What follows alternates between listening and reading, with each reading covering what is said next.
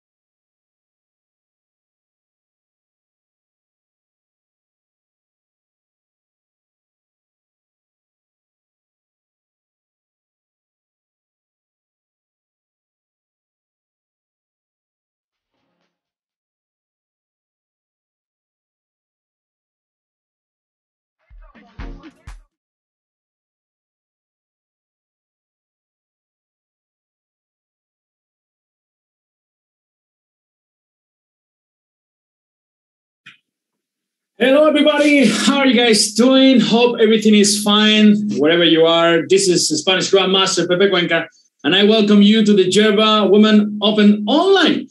Yesterday, hundreds of women chess players they fought on league chess in a Swiss tournament, and a tournament with $2,000 in euros, in prizes. And the first four places today are gonna fight for the trophy.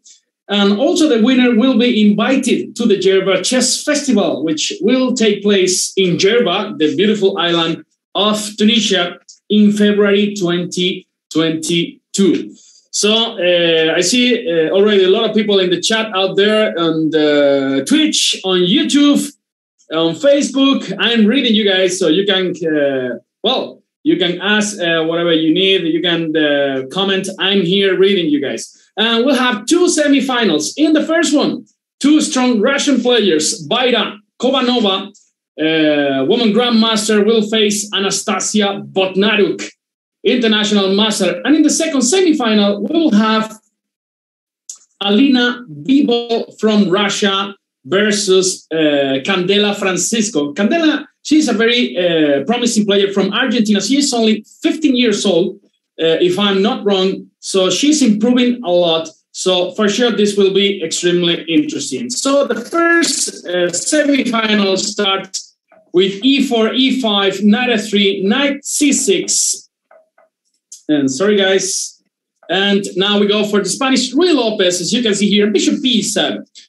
Of course, now white can play rook e1, protecting the e4 pawn, and bishop to c5, c3. White wants to, install a beautiful pawn center, as you can see, and now a4, trying to, put some pressure against the b5 pawn, right? So sometimes, an idea is to trade everything on b5, on a8, and then knight a3, putting some pressure against the b5 pawn. But Anastasia decided to go for bishop g5, pinning this knight on f6.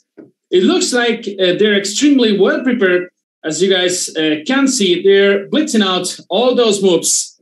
And, she takes d4, and now white has this nice square for the knight. One idea could be to go knight c3 and knight d5, putting extremely heavy pressure against the f6 knight. So this is why black plays g5 now, bishop to g3. Very interesting, as usual, is to capture in g5, but I think this was not a good idea because after all trades, the d4 pawn was completely hanging. So this is why Anastasia went for bishop to g3. And now rook e8 looks to me like a very natural move, putting pressure against the e4 pawn, right? And knight c3, you know, it's not so easy to play because of b4 ideas, and then e4 is actually hanging.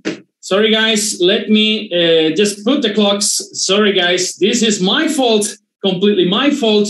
And, you know, they're playing blitz control, so this means 3 minutes plus 2 seconds increment on each move. So thanks for the comment over there on the YouTube chat, Hatmat Burham. Sorry for my pronunciation. And now g4. The thing is, if you move this knight away to h4, then the d4 pawn is just hanging, right?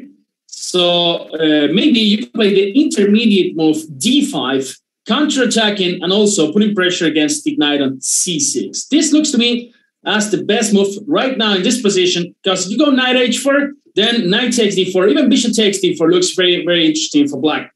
So critical position, Anastasia is thinking. Remember that these matches are played to the best of 6 games. That means the one reaching 3.5 points will win the match. In case of a tie, in case of 3-3, we'll go for 2 more blitz games. In case of a tie, we'll go for Armageddon, right? This is not only a Bruce Willis movie, right? But it's also a way to, to break the tie in chess, right?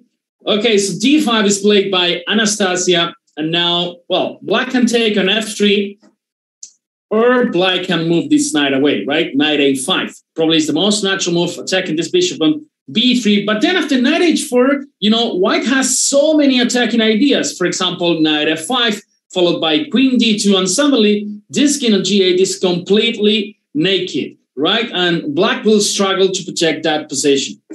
Chess Master is asking, hi, how do you get the board on Chess24 to look like that? This is actually a software that our, you know, IT people created in the past.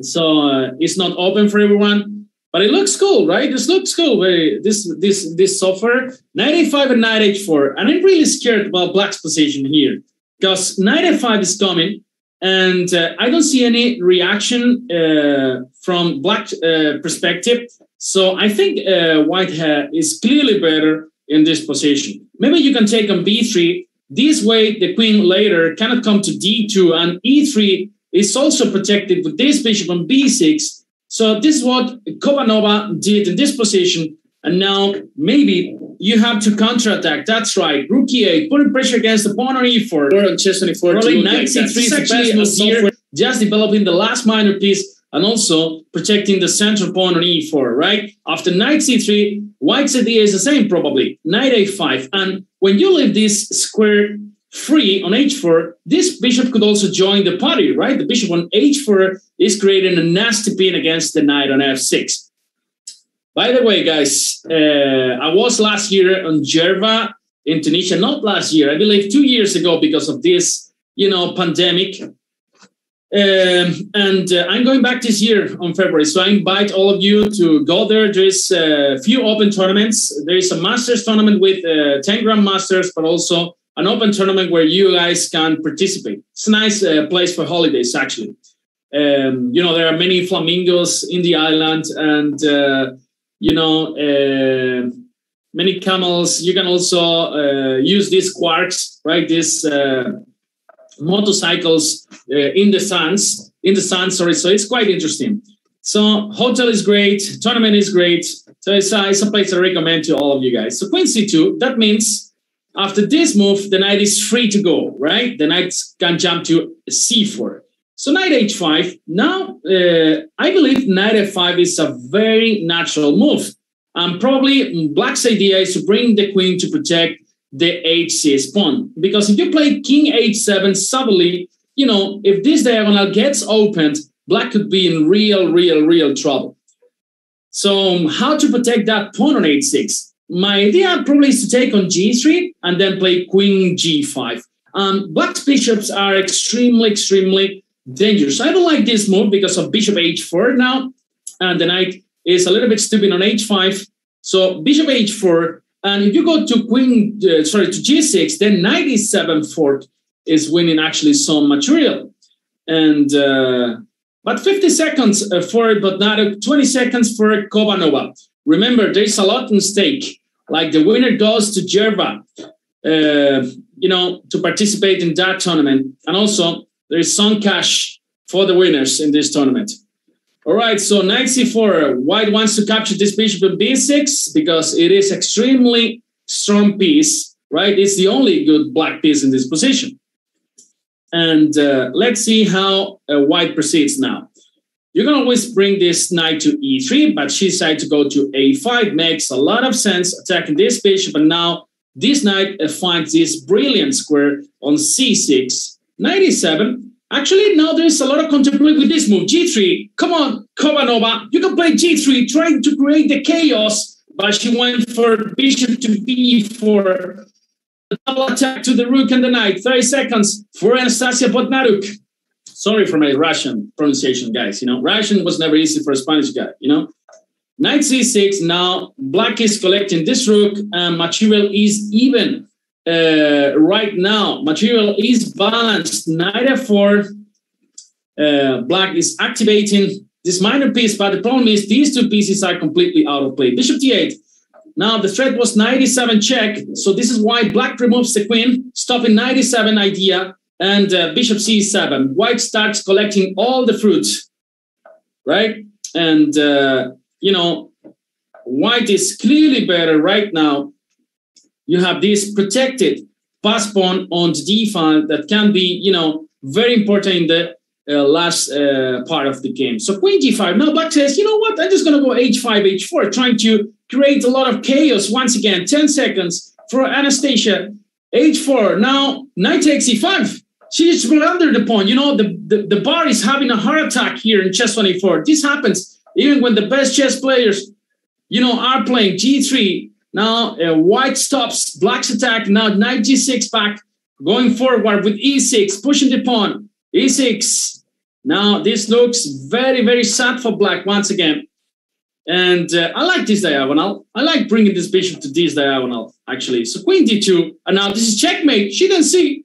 Queen g6 was checkmate, followed by bishop e5. So this is why black goes back with queen g5 and e7. The pawn is super protected. Queen f6. And there's no way to capture that pawn. After queen e7, queen g6, once again, this is checkmate. This is 1-0 for Anastasia Bodnaruk. And we go for the second game. How are you guys doing? How's life? I'm here in Ibiza. I'm living in Ibiza in Spain. But now actually in 2 days, I'm going to Dubai for the World Chess Championship. I'll be doing commentary from there in Spanish. It's my first time in a World Championship, so it's going to be super, super fun. And so we have 65 people here on Twitch, 46 on YouTube. So people are arriving to this match. And time scramble is hilarious, right? It's just, it's just a mess in chess. This is why chess is so fun, It's so exciting because even the best chess players in the world, they blunder everything. They don't know what they're doing, right? And bishop to c4, this is the Najdorf. And as you can see, white is going to fight for the weight square on d5, and black is going to do the same, basically. So d5 is the key square in all these variations. Black will try to create counterplay along the c file. And but knight a5 was played, rook d1. Now knight d5 is a threat, so black should remove the queen from the d file, right? For example, queen c7, maybe after taking on b3, right? So now a takes b3 and probably queen c7 or even knight d7, prophylactic move against knight takes e5, because this is just a clean pawn up if black doesn't do anything, right? And all right, so now it's best to take with the a pawn usually, right? Pawns toward the center, and yes, pawns always towards the center, right? This is the way to play in chess. So queen c7, there's no knight e5 anymore. And now I like to move bishop to g5, always removing some defender from the d5 square, right? So rook c8, and now usually you take on f6, and then the problem is you cannot jump so easily to d5 because c2 is under attack, right? So maybe you can start with rook a to c1 or even knight e1 after taking on f6 in order to jump with the knight to d5. You guys agree? Well, rook c1 was played. Now you could think about playing knight h5. This is why I prefer to take right away on f6, because knight h5 after taking on e7, queen takes e7, then the f4 square is extremely tasty for black, right? Because, you know, the knight is coming to f4, you know, hitting the queen with a tempo. If you play g3, then the light squares are extremely weak. So this is why I prefer to take right away on f6. Let's see what Anastasia Abadnaruk does. She goes for knight h5. Very interesting, very strong move in my opinion. And now maybe you shouldn't take on e7, because knight f4 intermediate move could be even interesting, right, in that position. So probably you have to go back with the bishop to e3 or d2, but that was not our initial plan, right? Good evening, Brian. How are you, man? So where are you guys from in the chat? So I see we have some Spanish people that I usually, you know, have them in the Spanish broadcast. So rook takes d5. Wow. Bishop takes g5, knight takes e5, and knight f4. This is just a fork, and Anastasia could be winning so material. It's pretty easy to spot, right? Boom! Ra-ta-ta-ta-ta! Knight f4. Now, you know, black is just winning some material. Anastasia could be winning 2-0 if nothing strange happens after, you know, this fork, because there is no way to attack the 8-7 pawn. So this is much better for black now. Italy from Indonesia. Brian from Germany. Hello. Hello, wie geht's? Alles gut. I used to live in Germany for 3 years in Hamburg. It's one of my favorite cities. I was working at the university in Hamburg for 3 years, but my German is still terrible, man, you know, because everybody speaks English there. So I was kind of lazy to learn the language. Now I regret a lot, you know, not to have learned German, you know. But anyway, it was a good time for me. I was there from 2013 to 2016, 17. And, you know, had a lot of fun in Germany. Knight f3 and now f5 looks very, very strong. Once again, gaining more space. And this queen is completely out of play. You gotta go maybe to g6 or h5, right? You cannot come to the center of the board.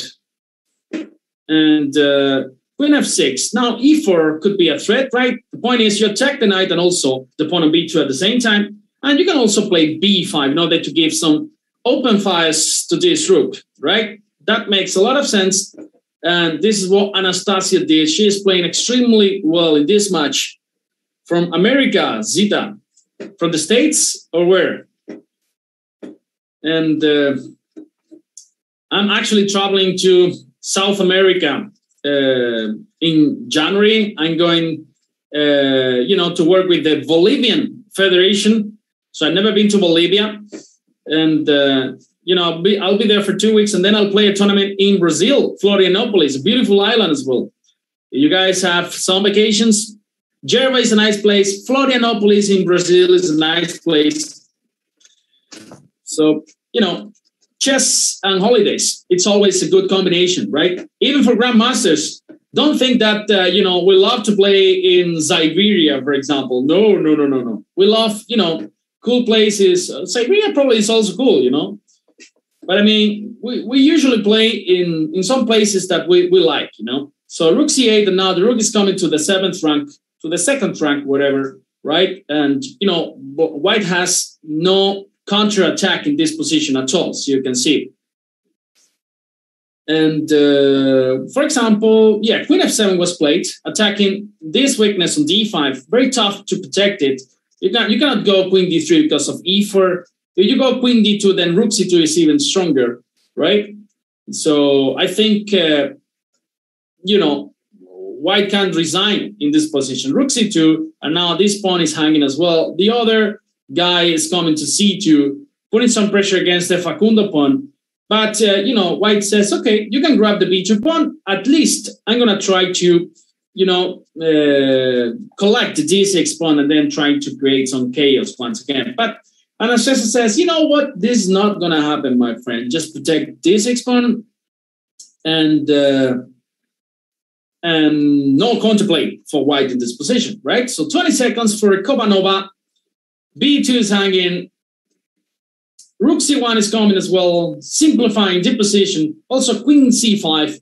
You guys know, like, when you have an advantage, it's usually a very nice idea to trade pieces, So you minimize the risks, right? So this is why you trade a lot of pieces in chess.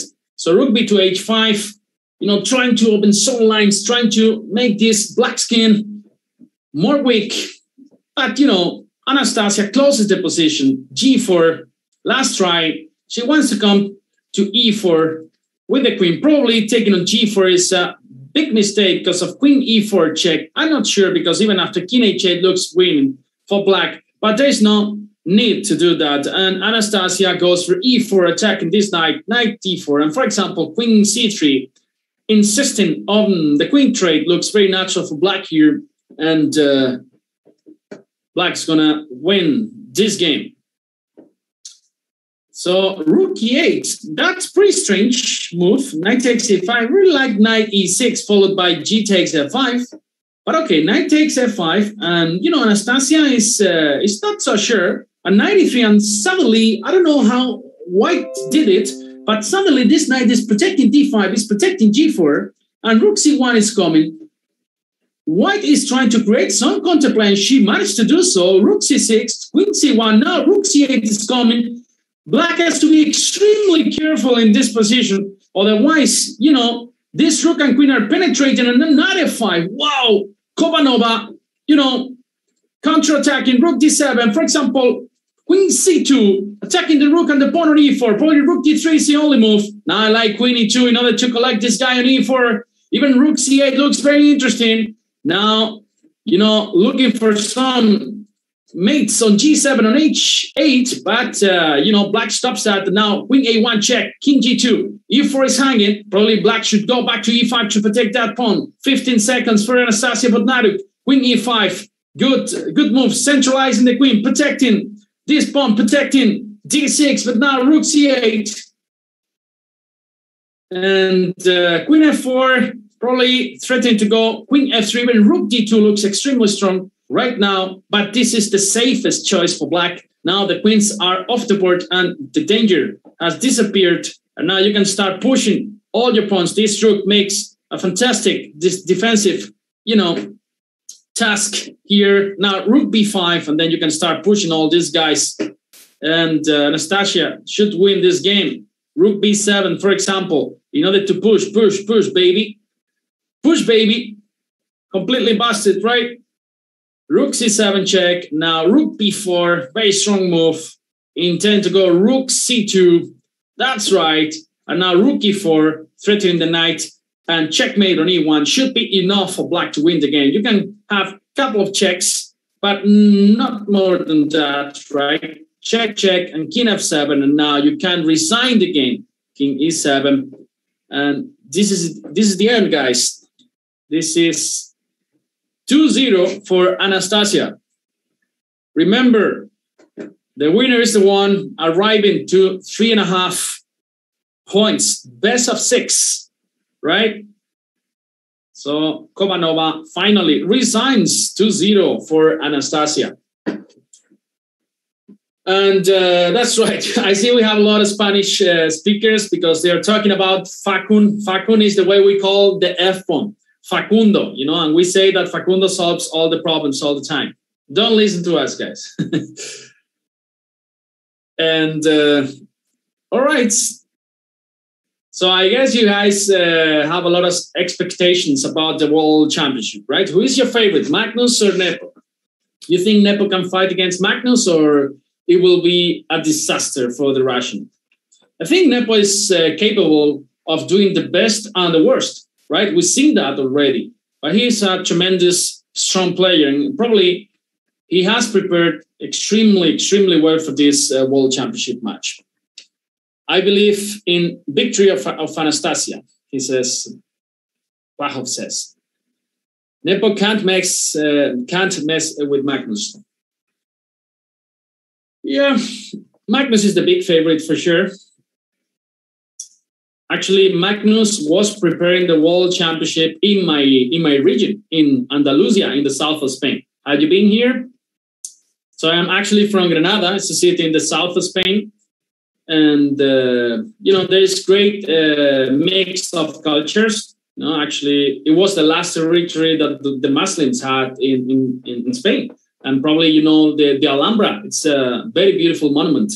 And it's cheap. We have good tapas and good people. So you guys are more than welcome. All right. So once again, we have the Spanish Ruy Lopez variation. And now Cobanova changes and goes for this knight to e7 setup. Black's idea usually is to proceed with g6 and bishop g7, going for the fianchetto, right? That's an Italian word. g6 followed by bishop g7. That's the idea. And d4, bishop e5. And I like here to move bishop c2. I think it's the strongest in my opinion. At least this is what theory says in the last years. And now knight c3 and d6 from Cobanova. h3, good prophylaxis against bishop g4. Now short castle. Black has to do something with this pawn. Usually the knight comes to a5 and then c5 is pushed. That's right. And you could think about going b3 to neutralize this guy on a5, right? After b3, the knight on a5 looks a little bit clumsy because this knight cannot jump to c4. But instead, she decided to go for a4. Now I believe b4 is the best move here for black, right? b4 and now knight e2 probably. This knight can be regrouped to g3 later. G3 makes a good job protecting e4. And now c5 finally. Black wants to, open this diagonal for this strong bishop on g7, right? And b3, white says, you know what? I'm also bringing a bishop to this nice diagonal on b2. Let's fight against this monster on g7, which is the best move, the best piece by far on black's position.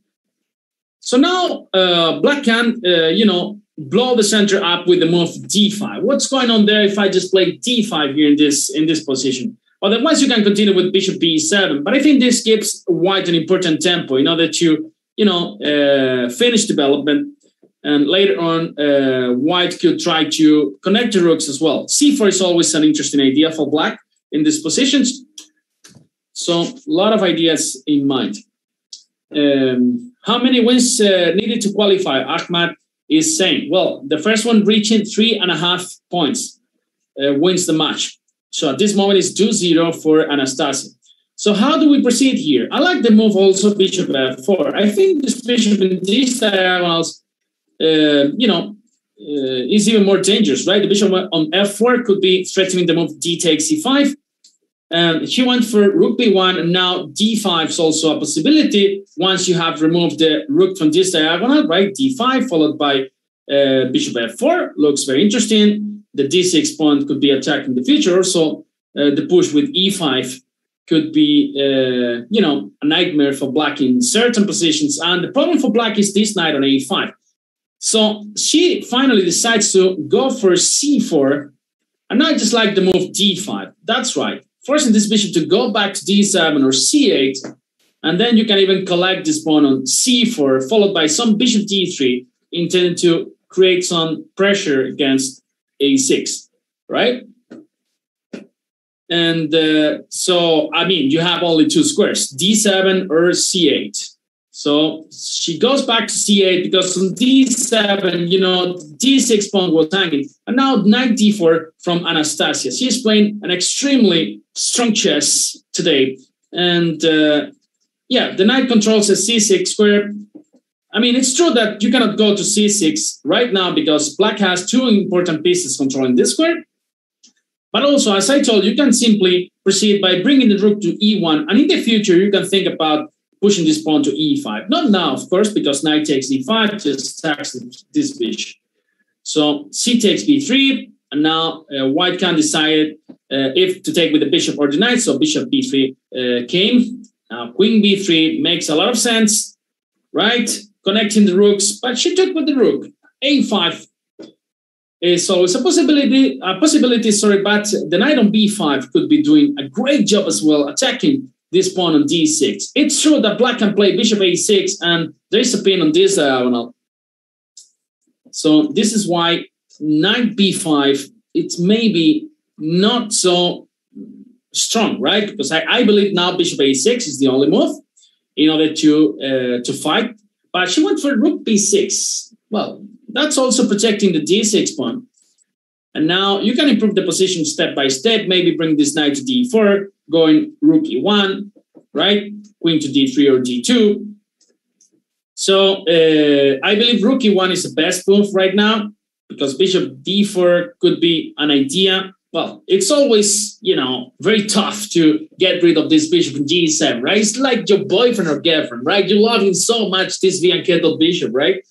I mean, I would never take on d4 in this position. I will never do it, because after queen takes d4, then, the dark squares are so weak. There are so many ideas with bishop h6, to checkmate this black skin, that I will never take on d4. I don't know about you guys, but, for me, this bishop is even more important than a rook in this kind of positions. Rook c1 was played by Anastasia. Now, her threat is just to go rook c7. So this is why Kobanova fights for the c file. So this is a fight over the c file. Now, white is saying, you know what? I'm bringing another rook to the c file. So I'm just going to take on c8. I'm going to play rook c1, and then I'm going to, finish you off with rook c7, right? Anastasia is playing just like a monster today. You are more than right. So rook c5 is being played by Kobanova, bishop e3. Now, this looks so scary for black with this bishop, looking with x-rays to these two rooks. So, for example, knight c6 could be an idea in this position. So I don't know what to play. Rook b8, good move from Kobanova. No more rooks in this diagonal. And knight c6. Wow, what's going on here? This is just too crazy. I don't understand anything. Knight takes c6, bishop takes c5, and then d takes c5. There's a pin on this file. Wow, Anastasia blundered. She didn't realize that after bishop takes c5, there was a pin on the d file. And now this is just a pawn up for black. So Anastasia needs a miracle to win this game. So to win this game, now black is a pawn up, and black has the bishop pair. I mean, we have been telling you guys, how important is the bishop pair during 10 years already in chess 24. Not 10 years, because chess 24 was launched in 2014, I believe, but at least 6-7 years. We've been telling you guys all the time why the bishop pair is so important. And even more in open positions, as you can see now. These two bishops are like two knives, right? Just to cut some Spanish ham. By the way, Spanish ham is just amazing, guys. If you come to Spain, ask for jamón ibérico. So queen e6. And now this pawn is also super strong, right? Knight b5 has been played. But now you can just take here and then start pushing with b3. That's right. a4, a3, b6, now b2 looks strong, and for example, queen a2. I believe you gotta take on b2 at this moment, otherwise a3, a2 is just winning, so I believe you gotta take on b2, and then try to create some problems against the black king. She didn't, and now queen a2 followed by a3, this is just game over. She didn't do it, so once again, you got this option. Okay, king h2, bishop e5 check, and queen f3, rook b2. She finally did it, and now bishop h6. It's a very, very strong idea. So this is why she went for f6. But now queen a2 check, and she grabs the pawn. And I even prefer white's position right now, because this skin is actually very safe, and you got this pass pawn. At least white is not worse by any means right now, because this pawn is just so strong. Now they start playing with the increment, right? And now bishop h6. Whoa, she just blundered.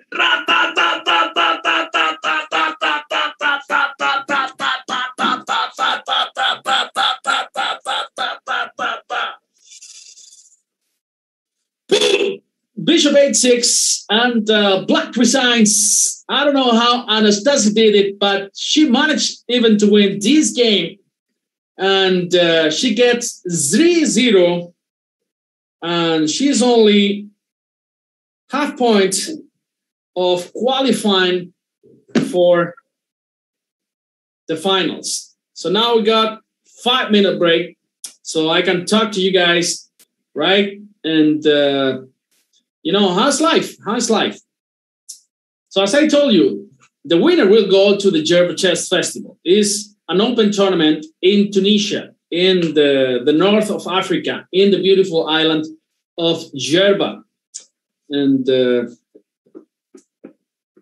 so I was there 2 years ago, as I told you. Yeah, so they're having a 5-minute break, you know, time to go for some water, to go to the toilet.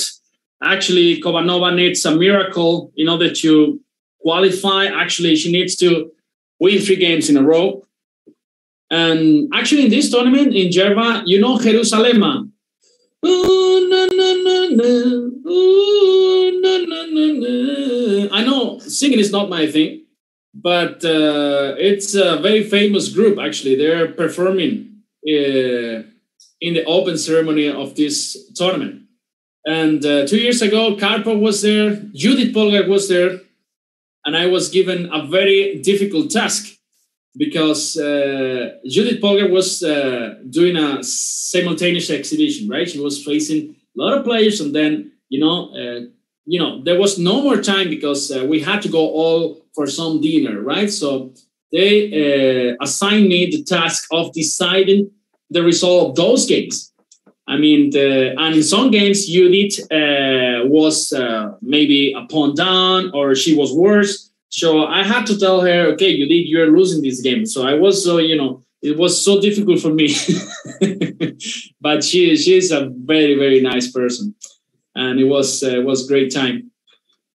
And Queen A2, what a big missed opportunity, right, Ahmed?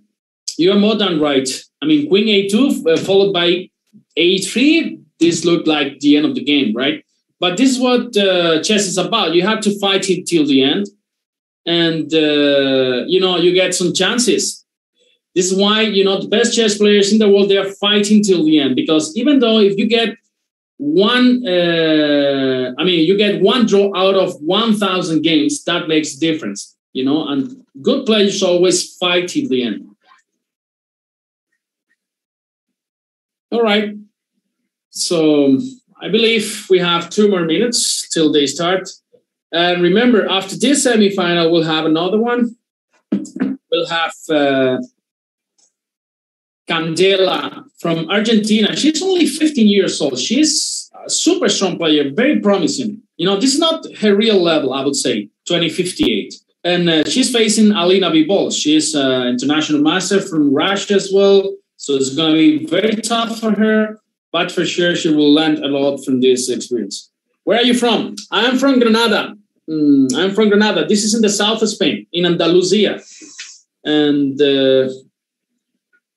you know, it's a beautiful city. Actually, in March, for example, March, April, you can go and ski because we have some mountains called Sierra Nevada. And then it's already hot. It's already hot enough that you can go to the beach 30 minutes by car and swim. So you can go and ski, and then you take the car 30 minutes, and then you're in the beach. I'm going there. Snafiguren is saying, welcome, welcome. So you guys saw that we're going to have a lot of commentary in English for the World Championship, right? I believe the shows are already created in Chess24. Let me just see. So I can tell you our commentators in English. So yes, here, let me open. Yeah, we have we have David Howell and our usual tour commentary team, right, with Kaja and Hoska Jovanka. And then you have Anish Giri and Judith Polgar in another commentary room. So great. Okay, the fourth game starts.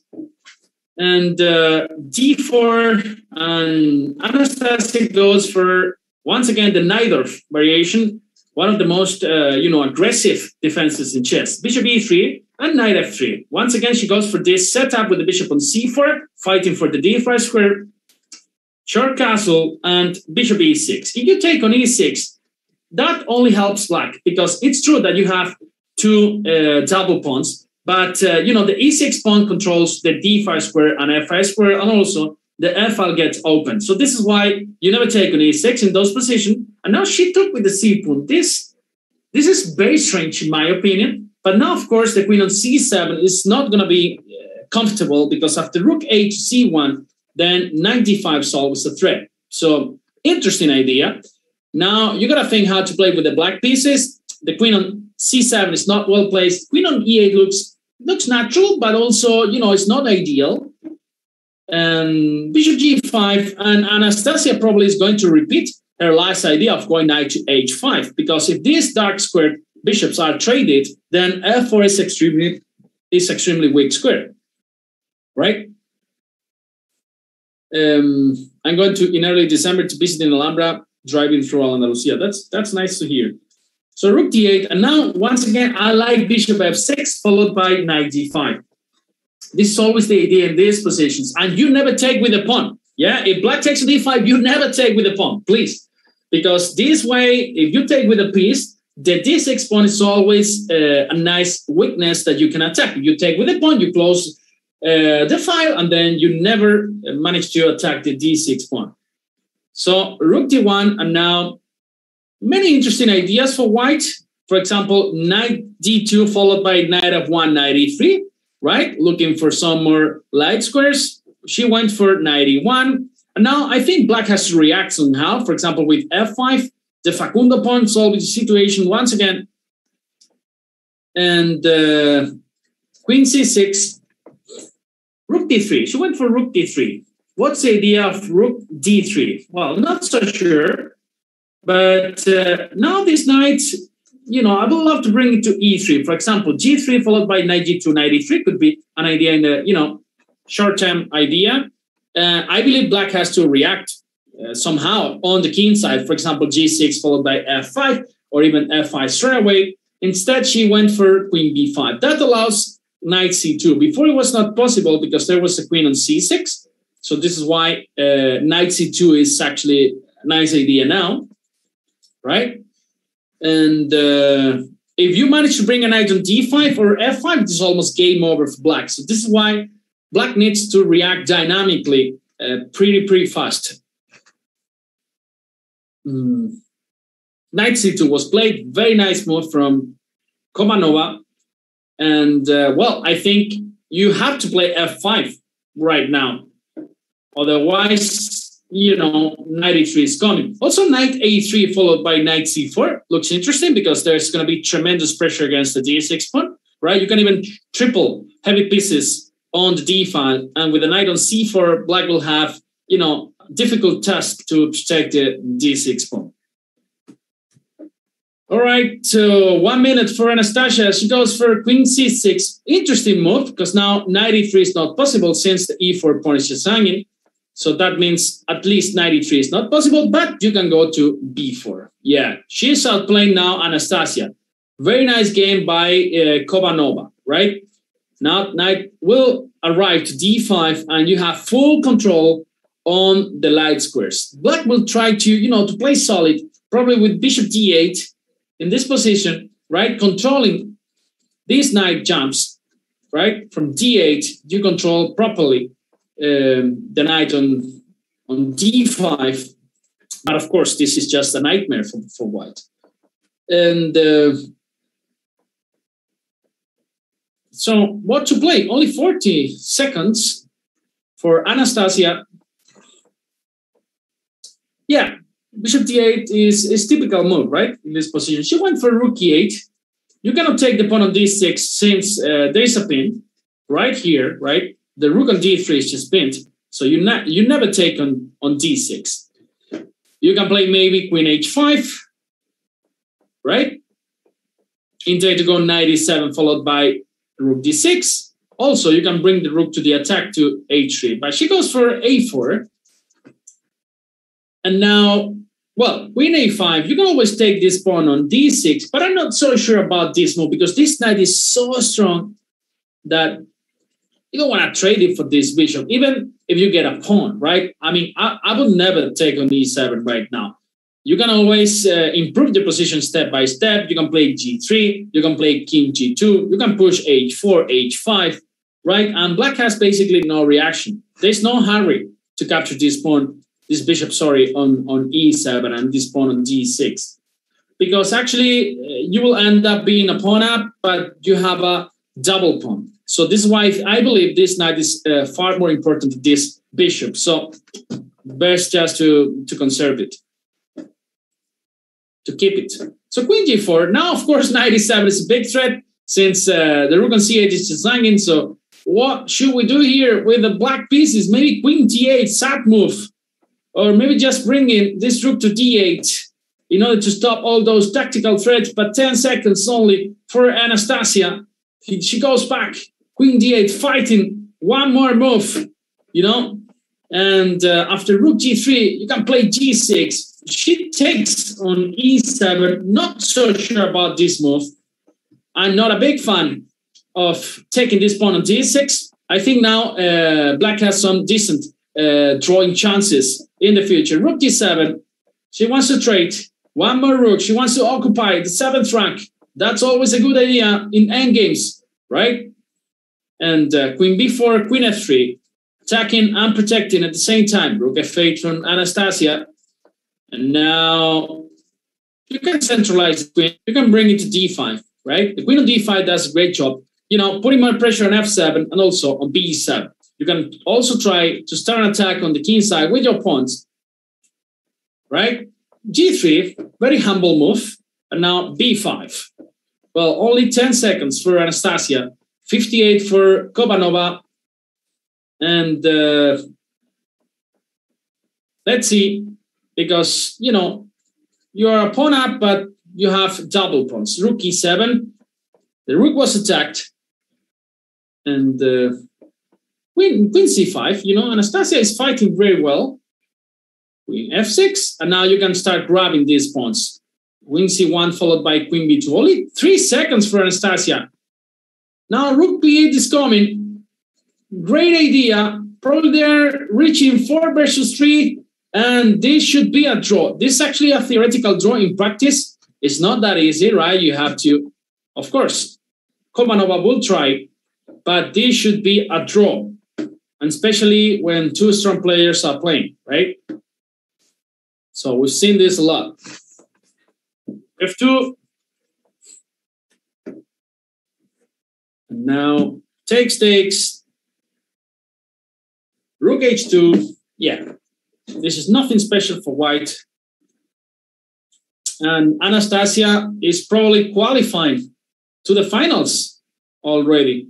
And she'll be waiting the winner of the second semifinal. Rook g1. King f3. Rook h1. Now she starts pushing. e6, a nice trick, right? King g8, so that's why. To stop e6 ideas. Now, probably she's going to check till tomorrow, right? Rook f1. And now you want to keep playing. You have to go back with the rook.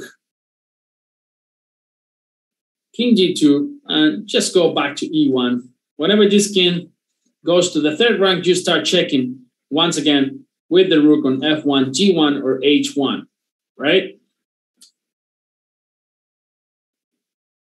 King h6. Now black says, all right, if you don't attack my f7 pawn, why not to go a little bit up with the king, right? Maybe even trying to think of going king h5. But then in that case, then f7 could suffer. So this is why it's just best to, you know, to stay with the king on the 7th rank, protecting all your soldiers, right? And nothing bad's going to happen to your opposition. Now, Kobanova says, all right, I'm going to try to push h5. Probably is the only try that I have in this position, and then play these 2 versus 1. And now f6 should be a dead draw. f6 should be a dead draw. She didn't go for it. Now f6, once again, it's very, very drawish. She doesn't go for it. Now, of course, you don't trade rooks, right? Because the king endgame could be completely lost. But instead, you just keep the rooks going. And, you know, nothing should happen to Anastasia's position. All right, guys. Rook c2. So who's your favorite Banter Blitzer in English? So is it Peter Svidler? Is it Magnus Carlsen?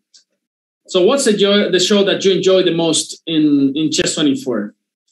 I mean, when we're talking about Banter Blitz, of course. Pawn takes now. Rook takes king f6. It's getting tricky. It's getting tricky, yeah? Rook e1. 5 seconds. Now she's going to grab this. Whoa! She just blundered, mate. I don't believe it. She had to stay on the e file in order to cover on e8. After the check, she went rook e5, and now rook c8 checkmate. This is 3-1.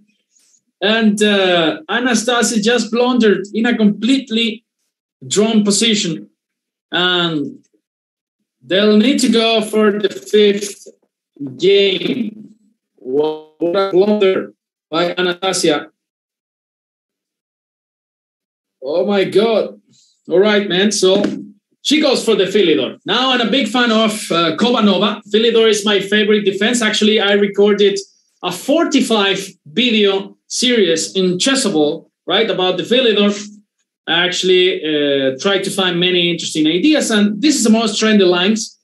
The line with G3. It's a very positional line. You know, White is just trying to go step by step. A3, G4, Bishop E3, Queen D2, even F4 ideas. There is a game between Magnus Carlsen and Karyakin, right? If I'm not wrong. Yeah, from the last Chess 24 tour.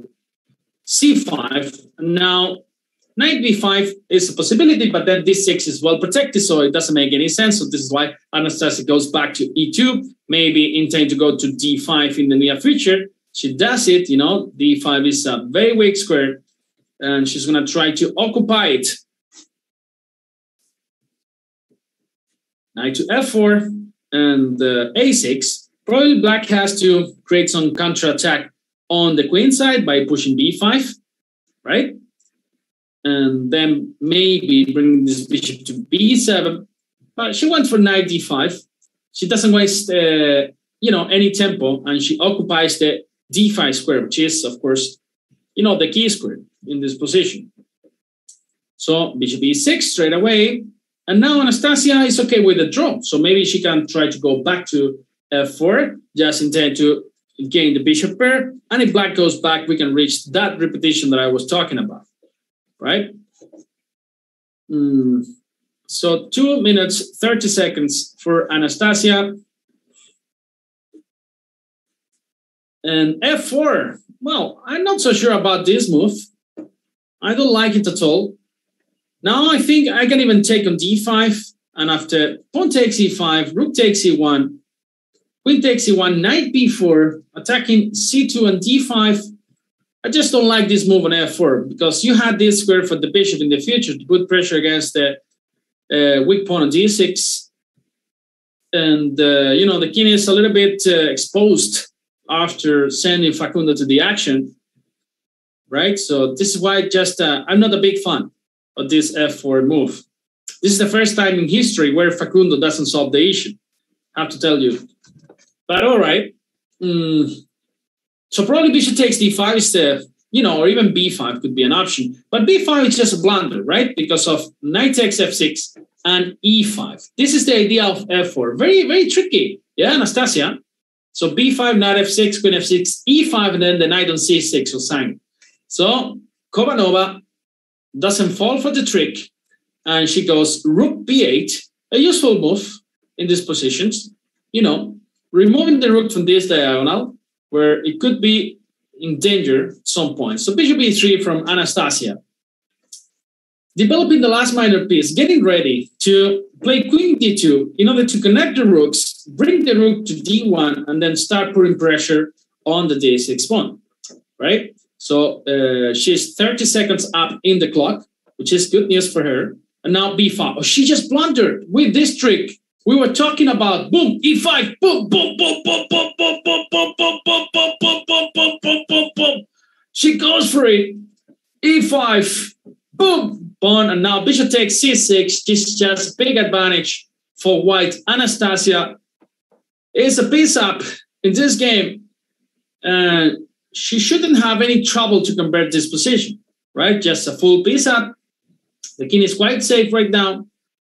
And if you take on f4, then bishop takes, and suddenly this rook is also in trouble, right? Bye-bye, bishop takes, and now pawn takes e5 could be very natural, because if queen takes, then bishop f4, after queen d4 check, king h2, double attacking the bishop on h3, and also the rook on b8, right? So that means that probably you gotta take on f3, and this is just a terrible position for black. Maybe she's got to resign. And remember, guys, after this semifinal, 5 minutes later, we'll start with the second semifinal, where a young Argentinian girl, only 15 years old, will try to defeat an international master from Russia. Remember, they all qualified yesterday from a tournament with hundreds of women that played in a Swiss tournament, and it's going to be entertaining. So pawn takes e5 now. Yeah, only 20 seconds left for Kopanova. Queen e5 now. Bishop f4 is just a winning move, right? Queen d4 check, king h2, and well, you get another exchange, right? Now king h2. This is the key move, right? No more checks. One piece under attack, another piece under attack. This is going to be a whole rook up for white. And that's too much, right? In these levels. That's too much. Rook c8, and you can just take the bishop on h3, since the bishop on c6 is just protected by this beautiful queen. So there's no reason why not to take this guy on c6. Now, you know, you can do so many stuff here. You can play bishop e5. g4 is never an idea because of queen takes c4. You can even play bishop d5. Then there's going to be a lot of trouble against f7. And, well, you have so many options, right?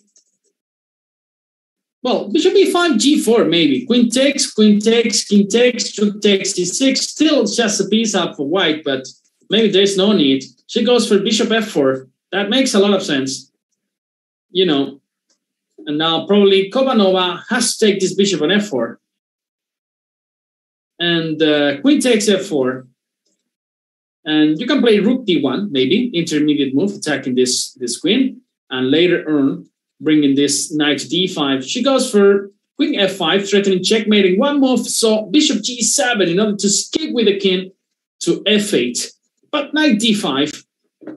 Rook e8, and I don't know. I just like the move bishop g2, bringing all my pieces back. Knight e7 and queen c8. That's even better. Rook up for Anastasia, who qualified for the finals here in Chess 24.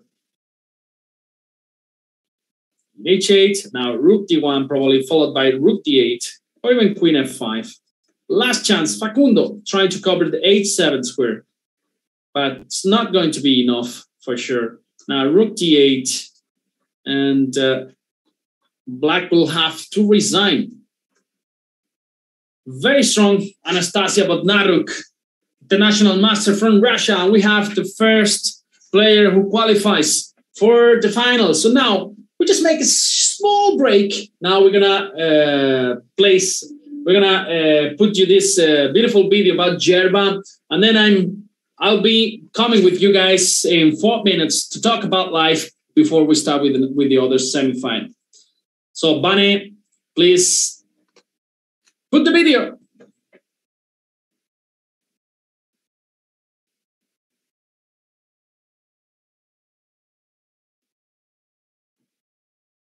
¿Vale?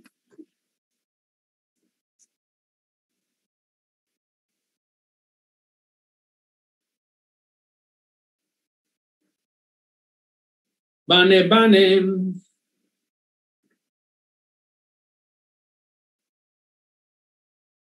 Dime.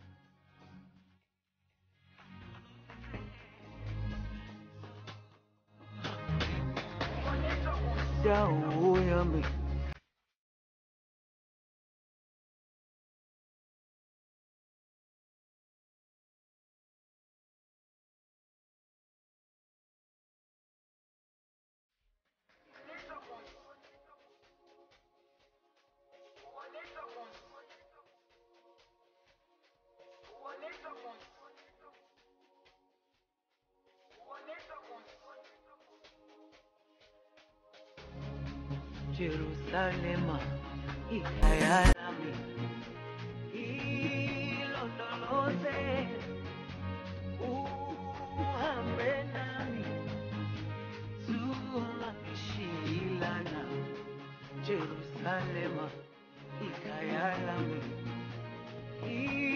ilondoloze uhambe nami.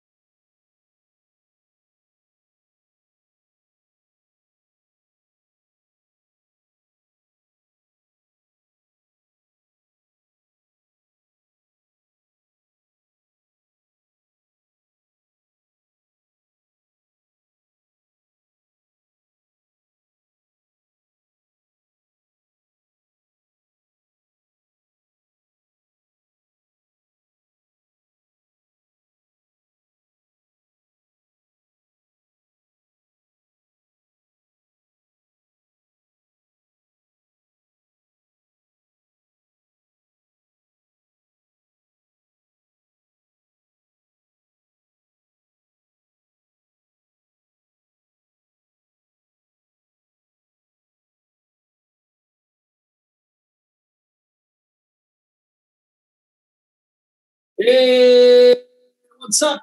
We're back for the second semifinal, where the Russian international master Alina Bibol will face the young Argentinian player Candela Francisco, woman FIDE master, improving a lot in the last months, in the last years. So for sure, it's going to be very, very interesting. And I'm sure you guys like the video. where there were a lot of, monster dancing like Star Wars, right? And this is because there is a beautiful place in Tunisia where actually Star Wars was filmed. So, and last time I was there, I didn't visit, but this year we'll go there for sure.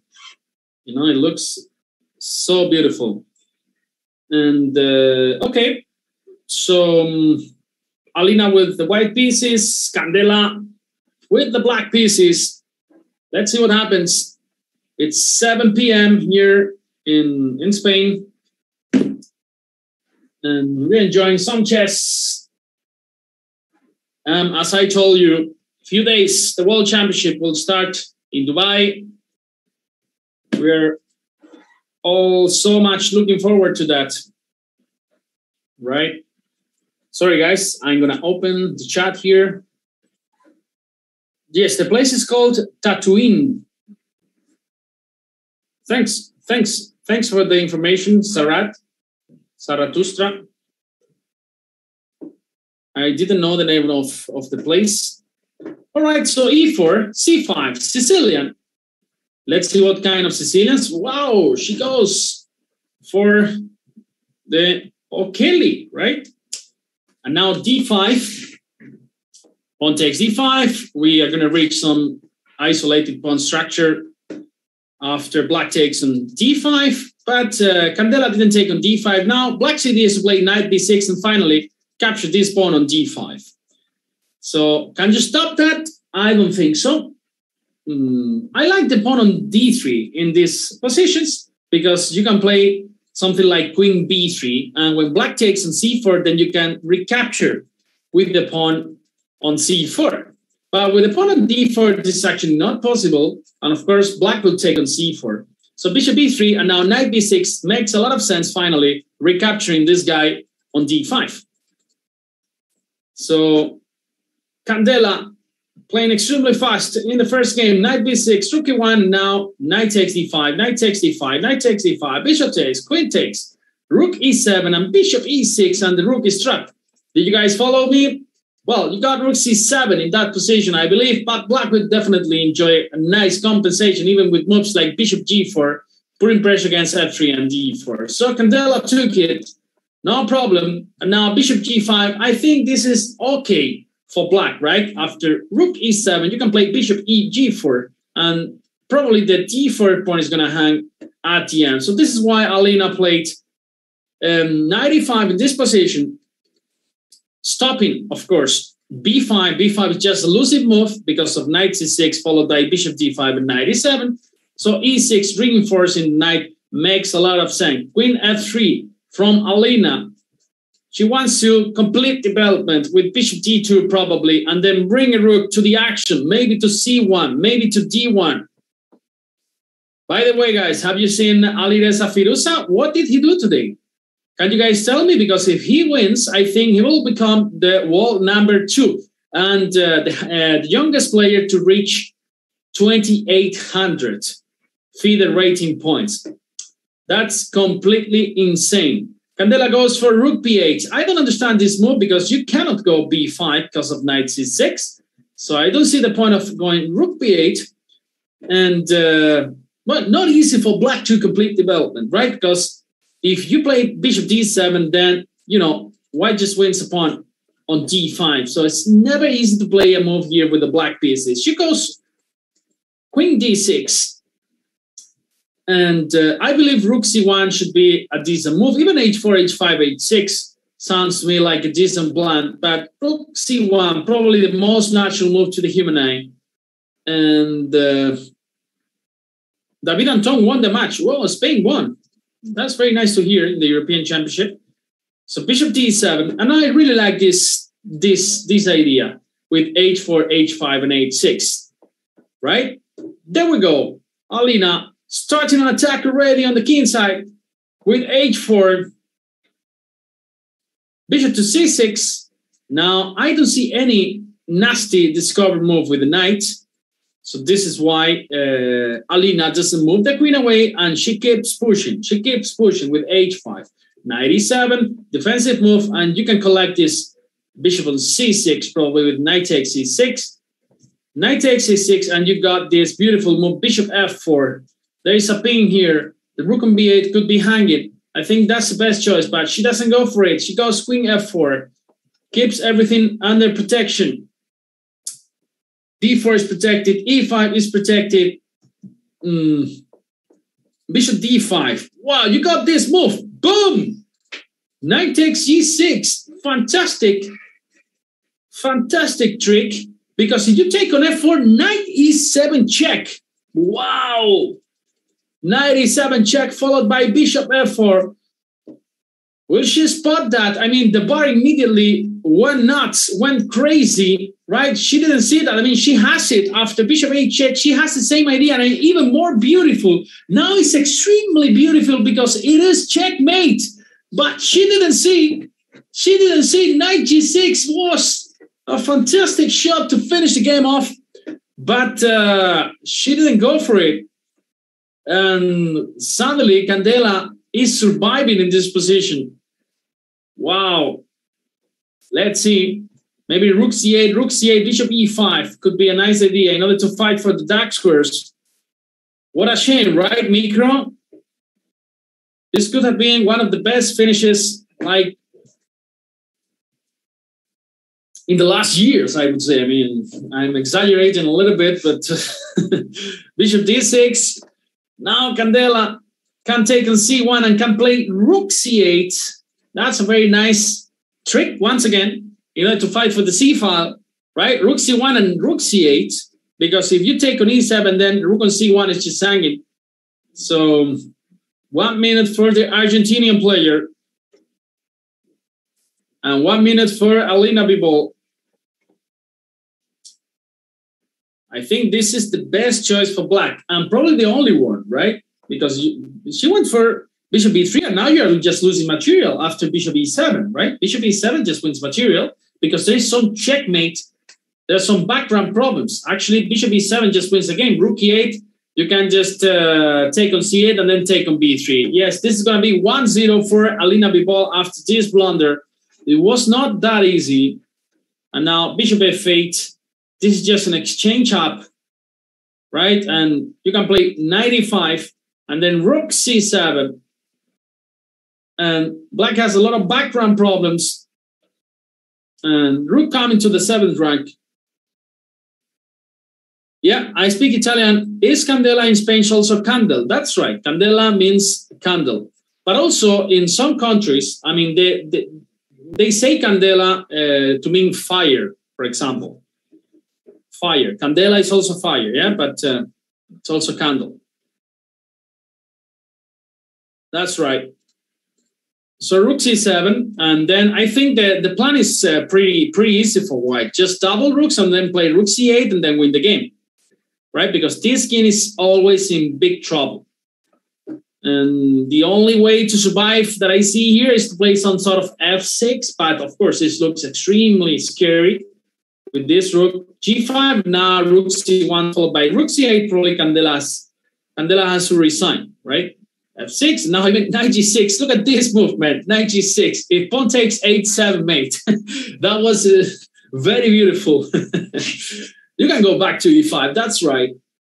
Takes 6, and now this rook coming to g7. She stops that by playing bishop c6. Very nice defensive resource. And well, still, I mean, rook f7, Candela is fighting.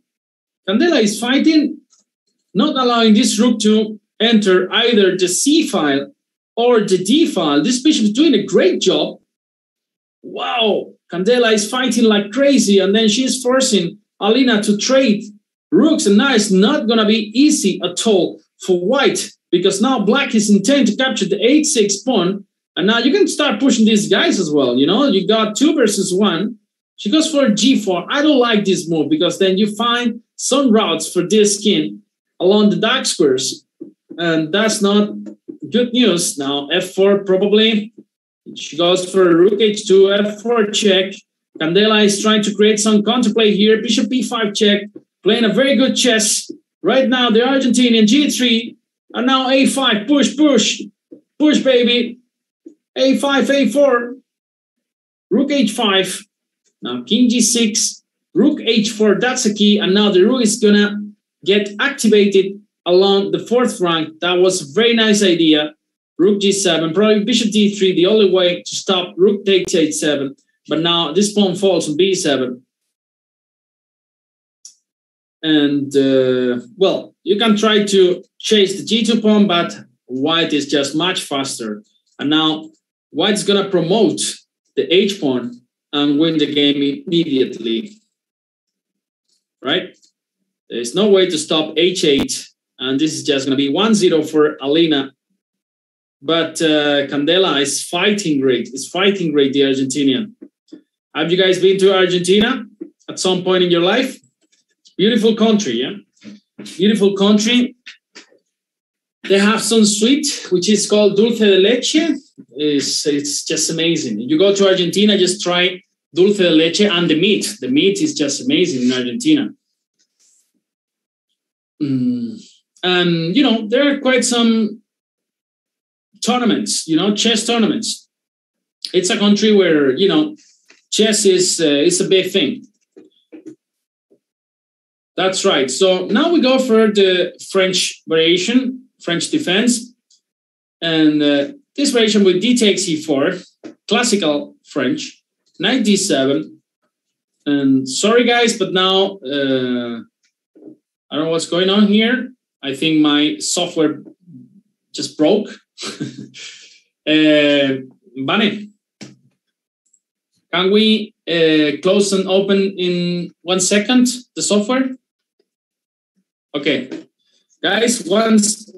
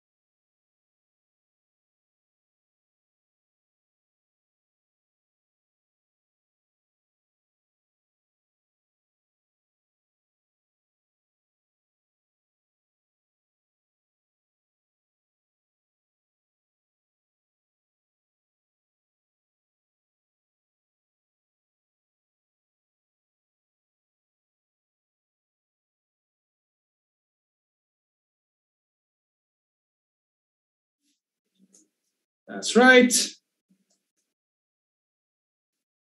1 second.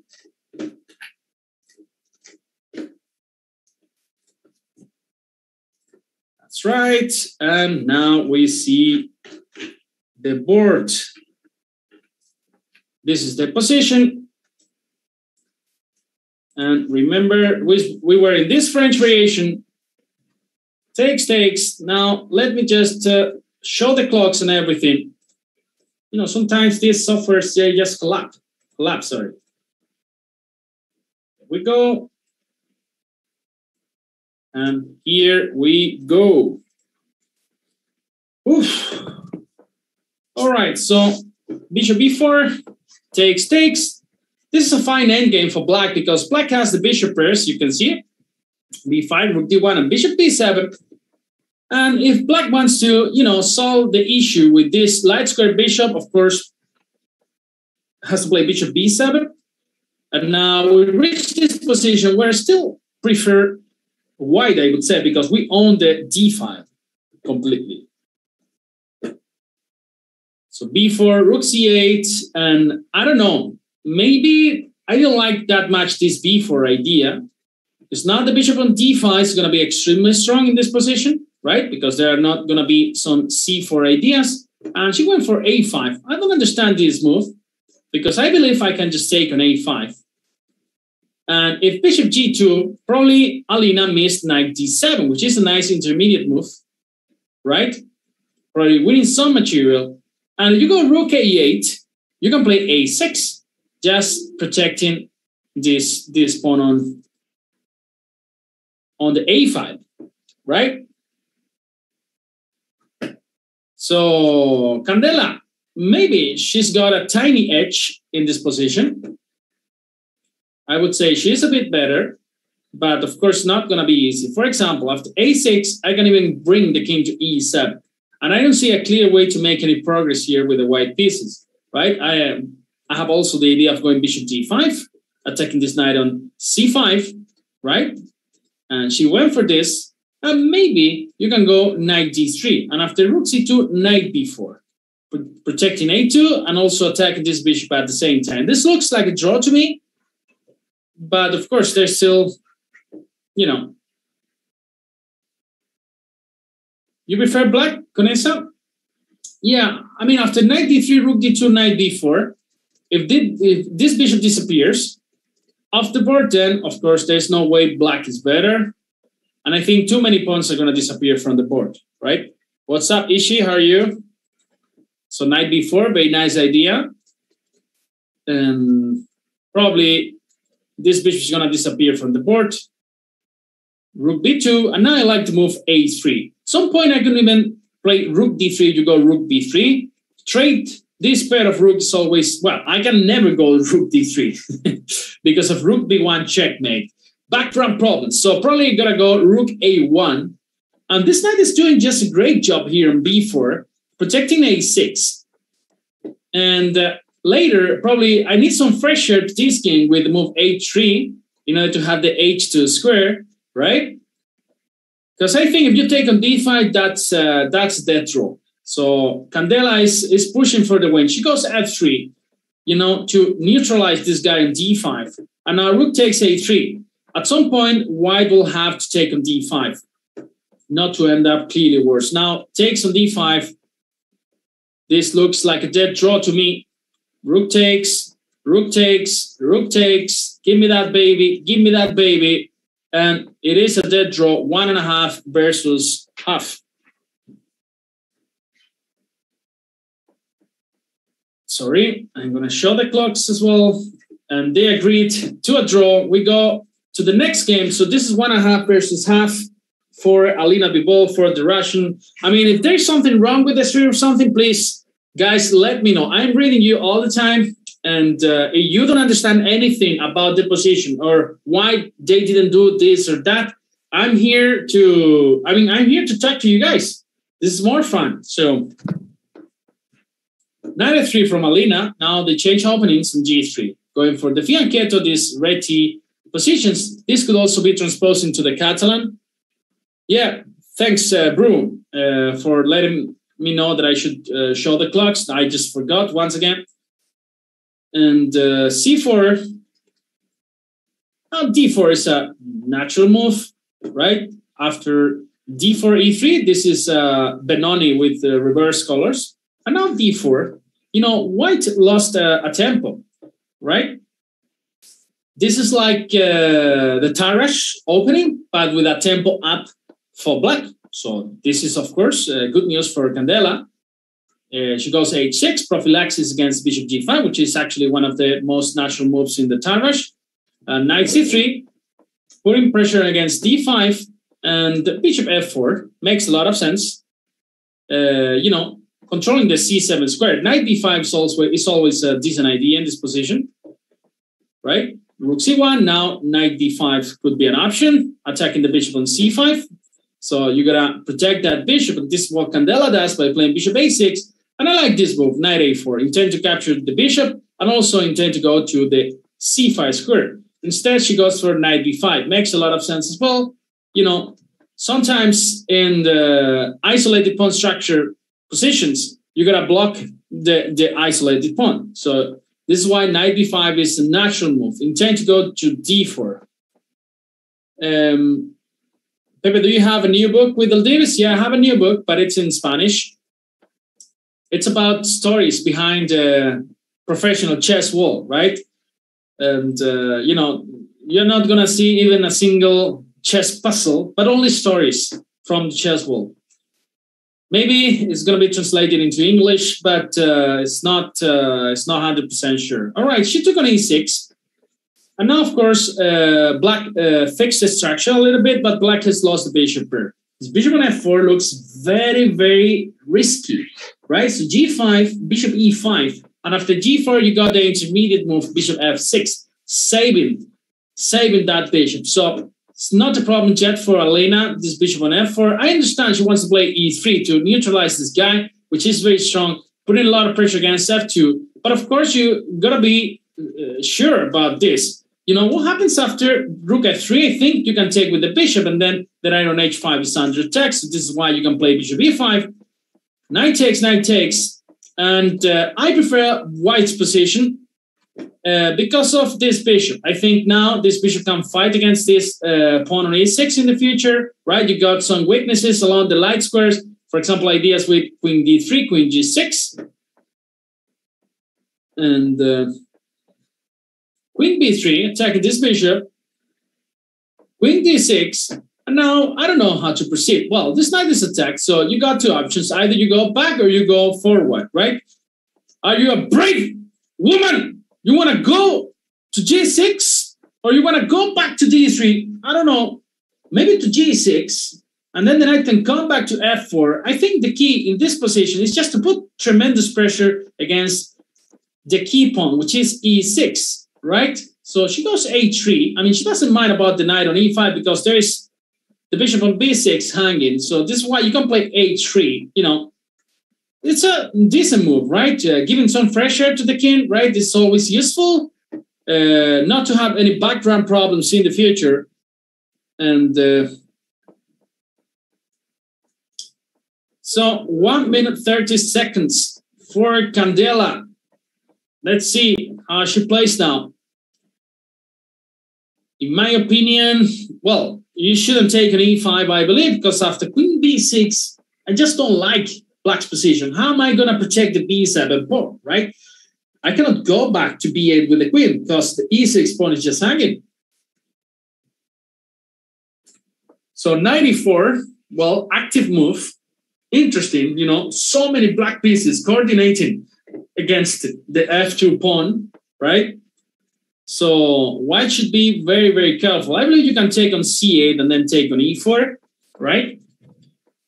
And that's the most decent sequence, the most natural sequence I think white has. And now only choice is to take on e5, because if you take on e4, then knight c4 just wins material, right? So Candela is first to take on e5. And now maybe you want to keep these bishops on the board, right? In order to bring the queen to d3, and suddenly this king is in big trouble. Incredible. The bishop is under attack. Queen d3 is coming. I believe black has some ideas with queen e4, even though black is losing a pawn, but black will always have, many drawing chances given the opposite colored bishops. All right, queen d3. Now queen h7 is coming, bringing this king out to dance on salsa, to dance on reggaeton, some Latin music. King f7, bishop g6, nothing happens. This king goes. This is Leonidas, you know, Spartan king, king f6. All heavy pieces in the board, but he doesn't care. You know, he's the king of the dance floor. He wants to go to f6, and nothing really happens. Well, I'm not so sure. Bishop g6 and bishop h5 looks like a very, very dangerous try here for black. Right, so 40 seconds for Candela. Now bishop h5 makes a lot of sense. Queen g6 followed by queen g7 is a big threat right now. And I don't know how to play here with the black pieces. 30 seconds for Candela. And there's no way to cover the g6 square. You want to go to e5 with the king? I don't think so. Well, queen f8, very strong move from Candela. You know, covering g7. Now the king can escape to e7 and then d8. Wow, she is defending the position pretty well. e4. Now Alina wants to open the position up. e4. I don't know what's going on here. This is very, very tough for black to play. And queen takes e4, centralizing the queen. And Candela more or less surviving with this king on e7. Now bishop g4 looks like the way to play. There's a new target on the board. This is the e6 pawn, right? Now you cannot go rook e1 since f2 is under attack, right? You don't want to go rook e1. Bishop f2 is just winning the game on the spot. So how to proceed? Just a humble move with b3, you know. Rook c6. Candela overprotects the e6 pawn. That means the queen is free to go. The queen doesn't need to protect the e6 pawn anymore. So now you can offer a queen trade with queen f5. Queen f5, of course, trading queens. It's always a good idea here for black, you know. And also the h3 pawn is under attack. 38 seconds for Alina. The only way probably, well, to avoid queen trades was to go queen g2, very passive. So this is why she, you know, she's fine with the queen trade. And Candela managed to survive in this position. Very tough what she did, yeah, very hard. She's a big fighter. f4 now. Now, Alina is going to try for sure because she's got 30 more seconds in the clock. And you should always try, you know. Time is a decisive factor as well on chess. Right? There's so many people like, you know, I was winning the game, but, you know, I just lost some time. This is just so bad, so ridiculous. Yeah, but time is a factor as well in chess. And you should deal with that and stop crying like a baby. e6. Now bishop c4. Now bishop b5, rook e6, rook c2. This is very risky from Candela because now, you know, this pawn is alive. And if a rook manages to get to the 7th rank, this will be the end for Candela. Rook e5, and there we go with the rook on the 7th rank. King g4. Now rook d5, rook d7 is an option. Rook b5, rook b7 is coming as well. 7 seconds for Candela. Now this king is also in a net mate as well. Now Alina has to be extremely careful as well in this position. Some g6, h5 ideas could put this king in a difficult situation, right? So h4, so that's why she gives some fresh air to the king. Now it's hidden on h3, h5 from Candela, 7 seconds against 22 seconds. It's not easy to push this pawn. Rook b6, now e7 could be an option. That's why she goes bishop e7, rook a6. Now rook f5, no bishop e4, rook a7. Wow. Now bishop e7 is not possible because of rook a5. Now e7, and Candela will have to resign after fighting for so long. But now there's no way to save this. Hi, Beto, from Guatemala, such a nice country.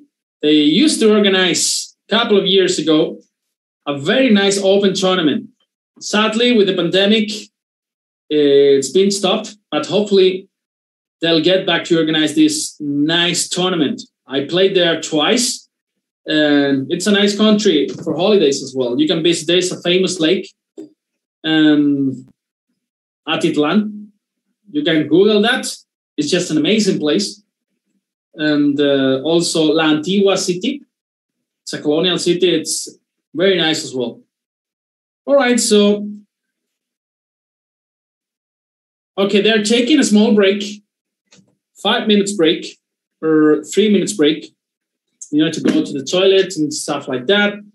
So 2.5 versus half. You know, it's very tough for Candela right now.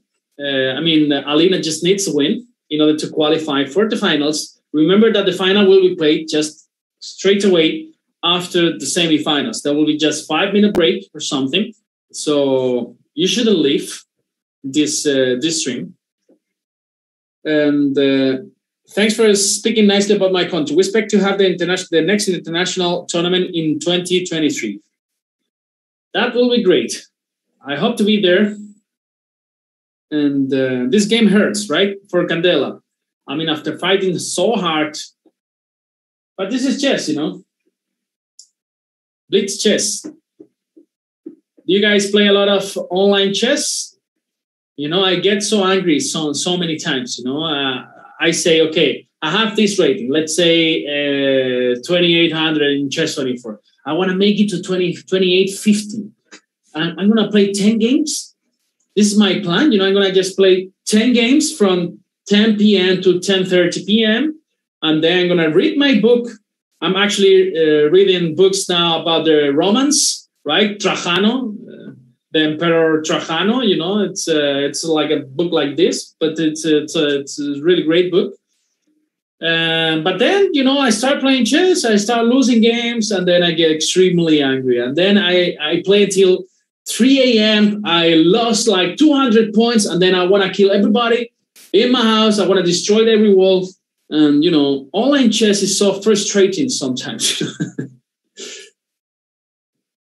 Trajano, yeah, Trajano. Emperor, right? It's like you say. Let me just check. I believe. 1 second. Yeah, Emperor, yeah. The Trajano Emperor. She was the first emperor from Spain, actually. Yeah, in the Roman Empire.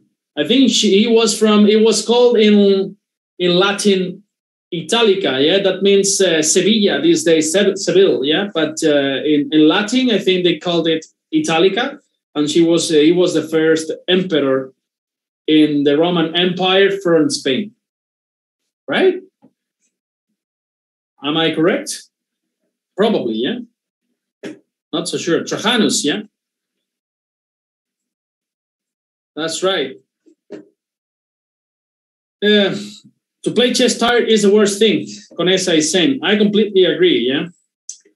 Because you start losing games and then you don't want to quit it, and then you play till tomorrow. And it is like that, right? Okay, guys. So Candela needs a miracle. The price is really high. I mean, to get invited to this nice tournament in Tunisia after playing some online tournament is really great. I mean, Mr. Chokri is the organizer of this tournament. She's doing so much for chess in Africa, chess in Tunisia, but in general, chess in Africa. She is trying to organize these tournaments, and she's doing so much. Is doing a lot for women chess as well. There are not so many tournaments for women with big prizes, and then he's inviting a lot of women players as well. And this is important nowadays. So, right. So we go once again for the French. This is the Winawer variation, one of the most difficult variations to understand in chess. 986. All right, bishop d3. And now probably c takes d4. Usually white's idea is just to play knight b5, right? Because after the traits of these dark squared bishops, the d6 square becomes very tasty for white, right? So usually you protect the e5 pawn with f4. You need to protect that central pawn. That's for sure. Knight f3. I didn't like this move. I would have preferred to go f4 and then knight f3. So knight takes on d4, knight takes d4, knight takes d4, and I believe f6 is a very natural move here, trying to, to fight against this pawn structure. And after pawn takes, queen f6, actually, black has interesting possibilities of pushing forward these guys, with e5, e4, winning some space in the center. But Bibiza, these are not the finals. This is just a semi-final, the second semi-final. The final will be played when this match finishes. So f6, and now probably you're gonna take, or you can play knight f3 as well. So queen f6, and I think black is in very good shape here. I would take black without blinking. I mean, you cannot take on d4 because of bishop takes h7, but you play e5, that's right. And then this bishop can be developed. And also, you have so much space in this position. For example, now bishop e6. This could be a natural move. Knight c7 is a threat, right? Because the rook is under attack, and also the d5 pawn. This would be a nice fork. So you're going to be careful here with the black pieces. She goes bishop e6 with good criteria, Alina Bibol. And knight c7, just go rook d8. And after knight e6, queen e6, black is perfectly fine here. c3, and you can push a6 or even rook d8. Taking this pawn on a7 could be an option, actually, so I'm not so sure about rook d8. That's why she goes bishop f7, prophylactic move against knight c7. Now you have nothing to capture on the e6 square. Rook e1, and now a6 finally looks decent, right? Knight c7 is stupid now, so knight a3 was played. And there are so many ways to play here with the black pieces. Rook d8, king h8, improving the situation of the king. She goes for rook d8. And, you need to do something with this stupid knight on a3. It's doing basically nothing. So that's why you bring it to the action once again. And I don't know where you are actually going with this knight, because if you go to e3, then d4 becomes a possibility. So that's why Candela tries to stop all these central pawns by playing f3, stopping these e4 ideas. I'm not sure. It stops e4 for sure, because after f takes, then the queen is hanging on f6. So that's why Alina goes for knight f5. Bishop takes, queen takes, f5, and f4. Very interesting try from Candela, because now you play e4, then suddenly white has tremendous control on the dark squares and a beautiful 3 versus 2 in order to be pushed in the future. So this is why I think f4 is a very good move. But okay, Alina goes bishop g6. I didn't see that. Now the idea after knight e3 is probably to go queen to d3. Very, very good sequence now from Alina Bibol. And knight e3, I believe queen d3 is strong, right? Queen takes, bishop takes. You gotta go rook f2, and then you could have some troubles along the e file, right? With this rook on e1 completely unprotected.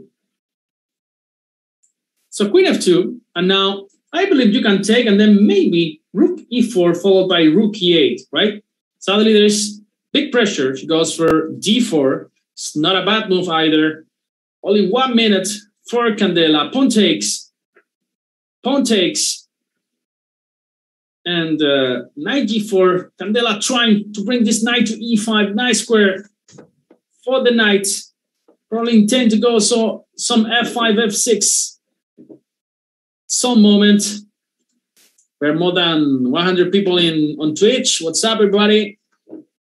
Rook c2, knight a5, and now I believe black is trying to push. Well, she traded queens.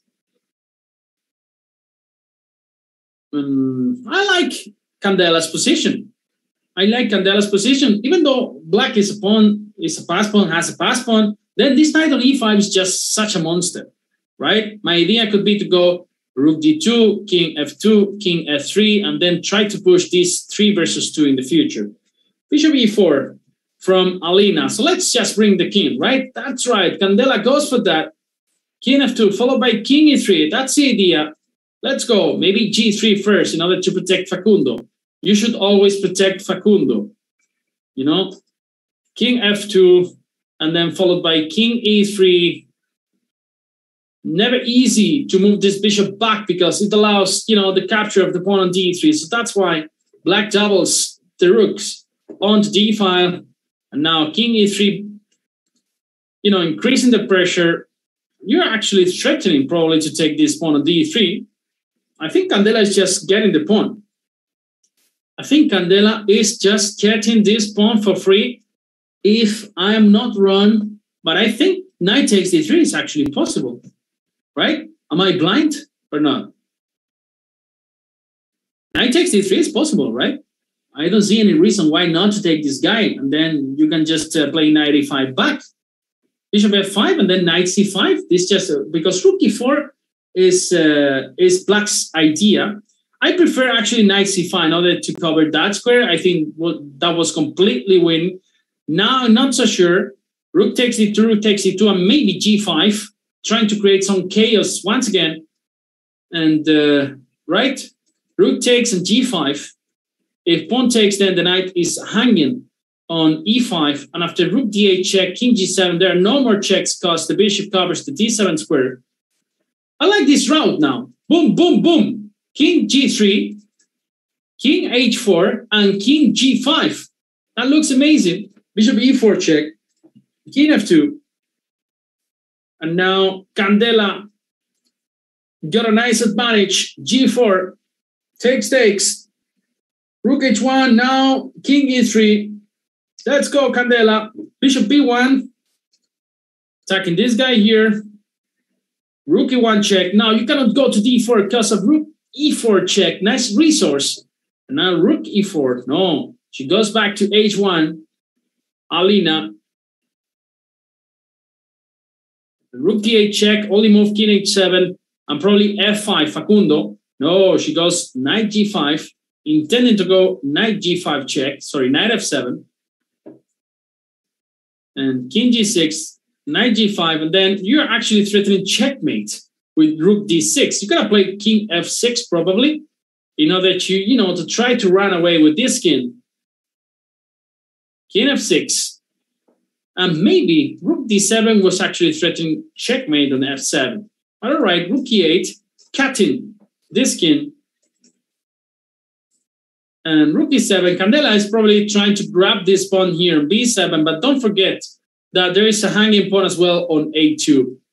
Candela doesn't see the way to finish the game. It's not easy. She goes king g2, and now probably rook c1 and rook d1 are the moves here. That's right. And takes. Yeah, not so simple, right? If these 2 pawns disappear, maybe it is a draw. Yeah, rook b1, rook b1. Now, of course, the idea is just to collect this guy. Ooh, and now rook b3. I don't know what's going on here. Rook b3. This is just a draw, yeah? Alina managed to survive. Rook c7. Takes. And now, it's still very shaky for both sides. Because, this is a very dangerous pawn in the future. And also, the black skin is not in a very good situation. But after this fine move, rook b5, then Facundo is suffering, and probably black's getting this pawn. Check. And, I think Candela has to be very careful now. Check, and now king f5. She goes for king f4. Very interesting. Intend to go rook b2, sending this king to the back rank. 10 seconds for Candela. Knight c3, rook b2. King e1, king f5.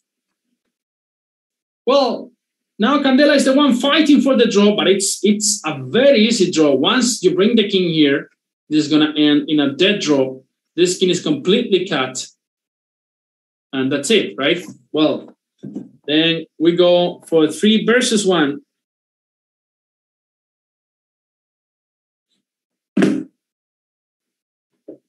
And Alina just needs a draw in order to qualify for the finals.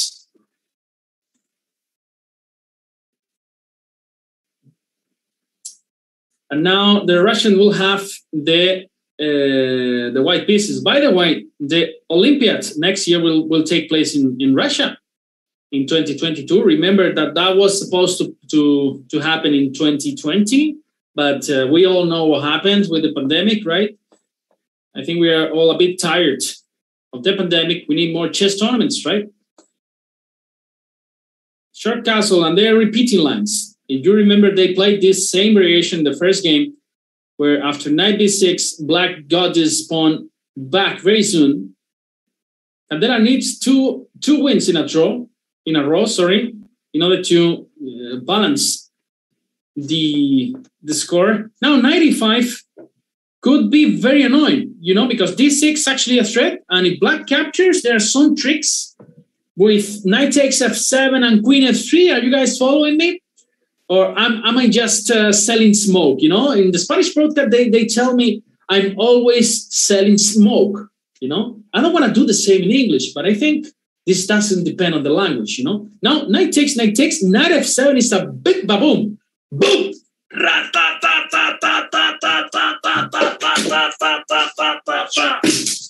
Knight takes f7. Big shot here from Alina Bibol. The point is, after king takes, queen f3 check, then you get this knight back. You have destroyed black's castle, and it's very, very bad for Candela. But okay, she took with the queen. That's a very weird decision. I mean, because this king was in a very bad shape, but now Candela could have got this pawn back with bishop takes d4. She didn't, and now it's even harder to take it because after rook d1, then there are two bishops hanging, so you cannot take it. So king f7 was played, and rook d1, even bishop e5 in order to simplify the position a little bit. Problem for Candela is like she needs to win this game. The draw is not enough for her, so she needs to win this position. It's going to be extremely tough, right? I mean, miracles happen in chess, and we've seen worse things in life, right? But e5, and now, for example, bishop g5 or even bishop e3, that's completely fine. Rook c8 and rook c1. You don't need to do any crazy stuff here with the white pieces, just plain solid. And, it's almost impossible that black wins the game. So d6 check, and now rook c7. That's a very strong move, because after takes, then bishop c5 leaves this king without a square. And very tough for black to make a move in this position. I think it's just terrible position, right? Takes, and then bishop c5. That's probably the move that Candela didn't see. And this is probably the end of the match, right? Now, bishop c5 check, maybe bishop b2, right? To leave this g7 square for the king. But after rook d1, rook d8 is also another strong idea here. I like rook d1 right now. That's right. And even bishop h6 is coming. This is just too bad. Followed by bishop g5 check. I think Candela is not going to make it. Bishop g4, now bishop c5, followed by rook d8. End of the game. Bishop h6, now king e7. Maybe she's fine with the draw, Bishop g5 and bishop h6, and then she just wins the match. That's right, yeah. Maybe she's fine with draw. I mean, she just qualifies for the finals. There is no rating in play, so why not to go for the repetition? To make a draw is the same as winning the game, right? So why not? Candela will have to resign. I mean, bishop g7 is completely suicidal, so I think there's, she's got to take the draw. Bishop f6, but this is just suicidal, as we were saying, right? Rook d8, king e7, and maybe even bishop d5. They're attacking two weaknesses, e4 and d5. But she is a very good fighter, Candela. She doesn't give up. She keeps trying all the time. Cannot take this pawn because of rook f1, and the bishop is lost. So what about this move? Bishop c2. It's a nice joke, right? After takes, rook d8, king e7, you can take, and then c8. So bishop c2 is a nice joke, at least, right? Rook d6, king e7, rook b6, and bishop c8. Come on, Candela, fight! Bishop c8, and then king d7, trying to collect the c7 pawn. Candela is alive. Come on, Candela. We want to see more action in these semifinals. Now, king d7 followed by king c7. And Candela is getting a pawn back. She goes for bishop a4. Now rook f8 looks natural in order to attack Facundo. Now white protects it. Let's just play rook f5 in order to go rook to c5. But then she went for rook f6. That looks very, very dark for black. I mean, you can just take and then bring the king, right? Whenever this king goes to capture the c7 pawn, probably I have taken all those pawns on the king side, right? So that was a bad decision for Candela. And the final match is just after this semifinal, Conesa. So only 5 minutes after this semifinal, then Alina will face Bodnaruk in the finals. And f4, yeah, this is just a dead draw, right? A draw is fine for Alina. b5, That was very strange. Now bishop d1 and bishop g4 is a threat, so this is why now black is completely losing. 1 minute for Candela. And bishop d7, bishop f3, bishop c8. Now you can play even b4, and this is a nice suitsman, right? Or even bishop g2 in order to continue with bishop h3. And now Candela has to resign. She fought well, but it was not enough to beat the strong international master Alina Bibol. Bishop h3, now it's time to resign.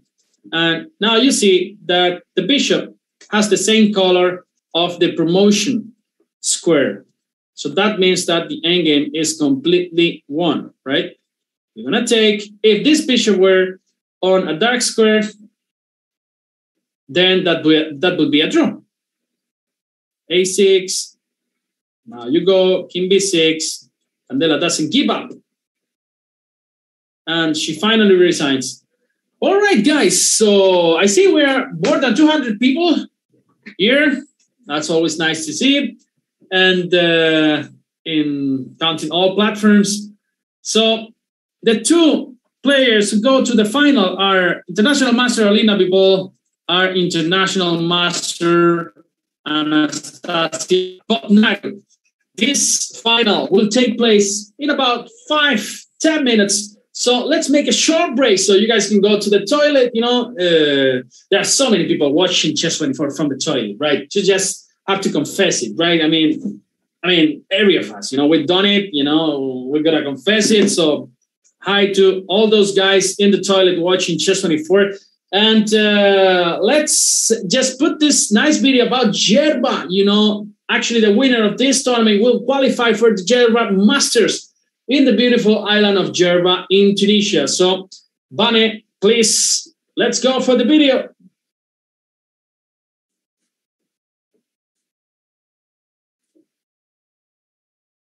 Eh? Yes, video.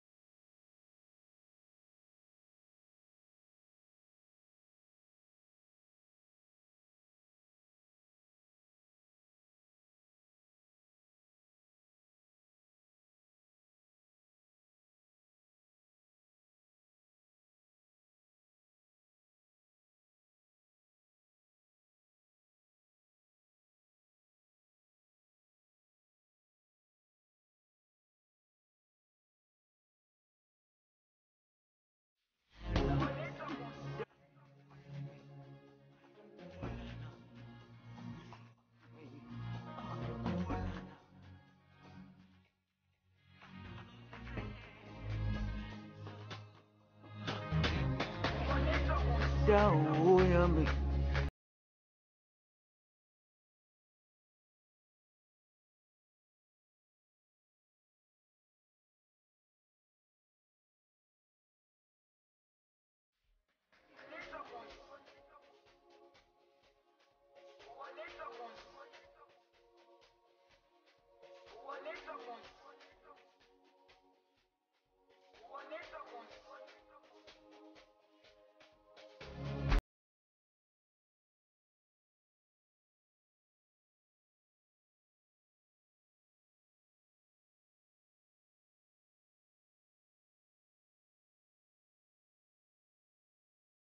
lana Jerusalema ikhaya lami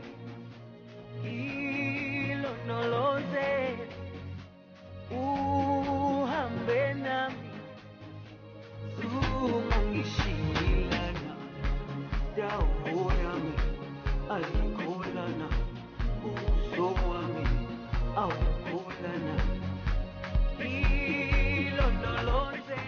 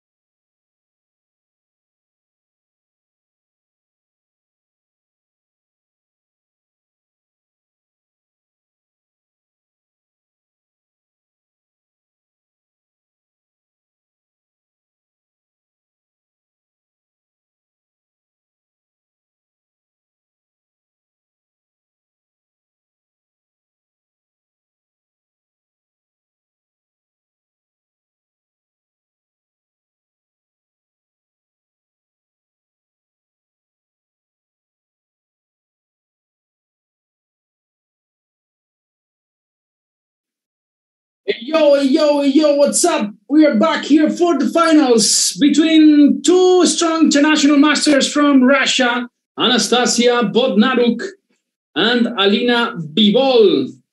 So the format is the same, best of 6 games. That means that the first one reaching 3.5 points will win the match.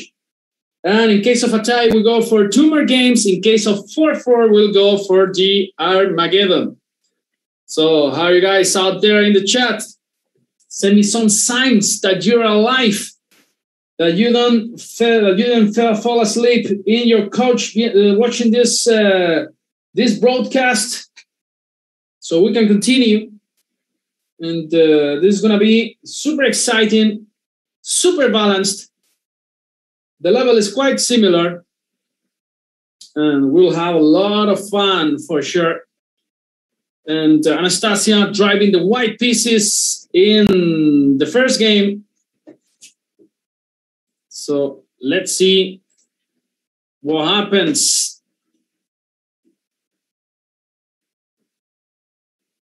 I don't know what happens with my glasses. You know, I try to clean them all the time, but it doesn't really work, you know. It doesn't really work. All right. Remember that the winner goes to Tunisia, to Djerba, beautiful island. Good organization, great hotels, great food.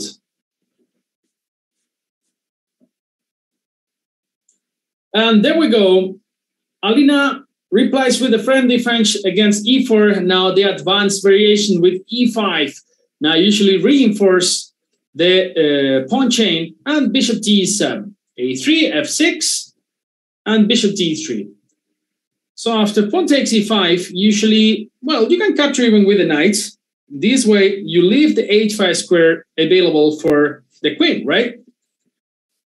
So pawn takes e5, now knight takes e5, or even pawn takes, with the idea of going later knight g5, something like that, right? Or even some queen c2, putting pressure against h7. So let's see. Pawn takes, and I think both moves are completely playable here, right? So knight takes e5, knight takes e5, pawn takes e5. Now you gotta stop queen h5. She didn't, which is quite strange, because now after queen h5, you can never go g6. Because of bishop takes g6, and queen takes h8. So that means that you have to run with the king to d8, and this is, of course, favorable for white, since this king cannot castle, and that means that this king will remain in the center of the board for so much time, right? So Anastasia goes for a short castle in this position, and I believe now black has to, well, at least develop some thesis. My idea would be to go c4 in order to continue with bishop c5 and knight e7, and later you can hide the skin on the queen side, right? So knight e7, and then for example, I like to move c4, right? Trying to open up the position in the center of the board, and this is what Anastasia did. This is why I like to move c4 with the black pieces, because now, you know, you want to open some files, right? When your opponent's king is stuck in the center. So this is why you play c4 in order to go knight c3, queen c6, and now knight c3 looks very, very strong here in this position, right? Knight c3, probably black's idea is to bring this king to c7, but then this knight can jump to b5, so probably it's not a good idea to bring this king to c7, right? So hello to everybody who came from the broadcast of the European Championship. Bishop g5 from Anastasia Bodnaruk, king c7, and now something bad is going to happen to Alina in this position, right? So c takes e5, e takes e5, and for example, moves like bishop f4. She took on e7, and probably her idea is just to go queen f7 with a double attack against the bishop on e7 and the pawn on d5. So queen f7 was played, and now it's tough for black to protect everything, right? I think it's just completely losing. If you remove the bishop to f8, you can even play bishop f5 in this position. You know, there is a nasty ping with the queen against the bishop and d7. And not easy for black to play because knight d5 comes with a surprise as well. Even bishop f5 here looks completely winning. The idea is to push with e6. So bishop e5, f5, sorry, probably you got to resign here already. Knight d5 doesn't look bad either, right? And what's up, Kevin? How are you? And 2 minutes, bishop f5. I think you have to resign, yeah? So king c8, you play e6 anyway. And after g6, you take on d5. And after king c8, bishop takes d7, queen takes d7. And I mean, this is just terrible for black, right? So rook e8, and now knight takes d5 looks completely winning because if you go king c8, then queen takes e8 is a big baboon. Now queen takes e8, give me that baby. And then, wow, so beautiful. Queen takes e8, bishop takes f5, 97 check. End of the game. Anastasia Bognaru is such a strong player, you know. She's playing so well. What's up, Camilo, out there? And you're going to take on f5, and that means this is a whole rook up for white, 97. And you got to resign. Boom! Anastasia, so strong. 97 check, and she resigned. This is 1-0 for Anastasia Podnaruk, trying to qualify for Djerba Masters in February. Now Alina will try to strike back with white pieces. She's such an aggressive player, Anastasia, right? So now she goes once again for the neither, but Alina, well, tries the Moscow variation. This is a more positional approach against the neither. For example, Magnus Carlsen has employed it in many occasions. Rook e1, now d4. This is white's idea. d5, e5, knight e4, and a3. This is Alina's idea. Well, usually you play knight d2. That's right. Now you're forced basically to take d2. You don't have so many options in this position since there's so much pressure against the knight on e4. And then usually white tries to play along the c file, but in many cases as well along the king side with moves like h4, h5. Even you can transfer the rook along the third rank. Of course, black doesn't need to go f6, but she did it. And now I believe that bishop f4 could be an idea. You know, it's very important to fight for the e5 square. There are some tactics here. Knight takes d4, what's going on? If knight takes, bishop takes g5, attacking the rook. If bishop takes f6, knight takes f3, intermediate move, looks fine for black. So I don't know, guys, but looks like knight takes e4 is a possibility, and she went for it. Anastasia, she finds every trick. There we go. Now Alina, probably she's got to take on d4. Bishop takes g5, knight takes e6, bishop takes c1, knight takes f8, rook takes f8, and queen c1 looks around equal, right? Actually, the bar says that it is 0.000000. Queen c1, and Anastasia managed to equalize with the black pieces. That's right, Manbach. This looks like the Tarash defense, right? This line with knight d2, and where we play with c3, bishop d3, knight d2. It's very similar to that line. I completely agree. And, well, rook c8 looks dangerous, right? There's some background problems. I believe you can play queen b3 and then rook d1 check against rook c1. But he goes for queen e7, intending to go for mating one. Now, maybe g3 is enough. Or you can even go back with the rook, but I'm not so sure because you can keep pushing with d3, right? And white can never take on d3 since at the end of the day, there's mate on e1. So, well, you got to give some fresh air to this game. And you cannot go h3 because after queen e1, the pawn on f2 falls. So that's why she went for queen c1. That's a nice idea. Probably you want to bring this queen to d2 or d1. And this way you protect the e1 square, which is the key square. And at the same time, you put pressure against the pawn on d4. That means the rook is a slave of that pawn on d4. So queen d2, and now you're ready to give that fresh air to the king. You can breathe right now without any pollution. b6 from black, and b4 from from Alina. So how do we proceed here? I believe this is just around equal, right? It's not easy to make progress with the black pieces, and with the white pieces, you don't want to over push, right? Your pawns on the king side, because that means when there are heavy pieces on the board, you don't want to push so hard your pawns in front of your king, because that means that king will be in a very, very risky situation. So a4 from Elena, queen d2, and now queen e5, going back. Black is just waiting. Black is probably happy with the draw, and black cannot make any progress. It is clear. I think the one going for the win here is white, but at the same time, it's extremely risky since black has a pass pawn on the d5, right? So rook f3, and it is too risky to leave the third rank. I mean, to go for something like rook f7, because then these pawns start running, right? And you don't want that with the white pieces. You want to block that pawn and don't allow it to go forward, right? So probably you have to admit, sometimes this is very hard in chess, admitting that you have nothing and just a draw. So queen e5, I really like queen d5 in that position, because after rook f3, you could actually push. So queen e4. Now Alina deciding if she wants a draw or not. Rook f4, and I like queen d5 actually. I did something with the board, Vane, sorry. And they finish in a draw, so this is 1.5 versus half.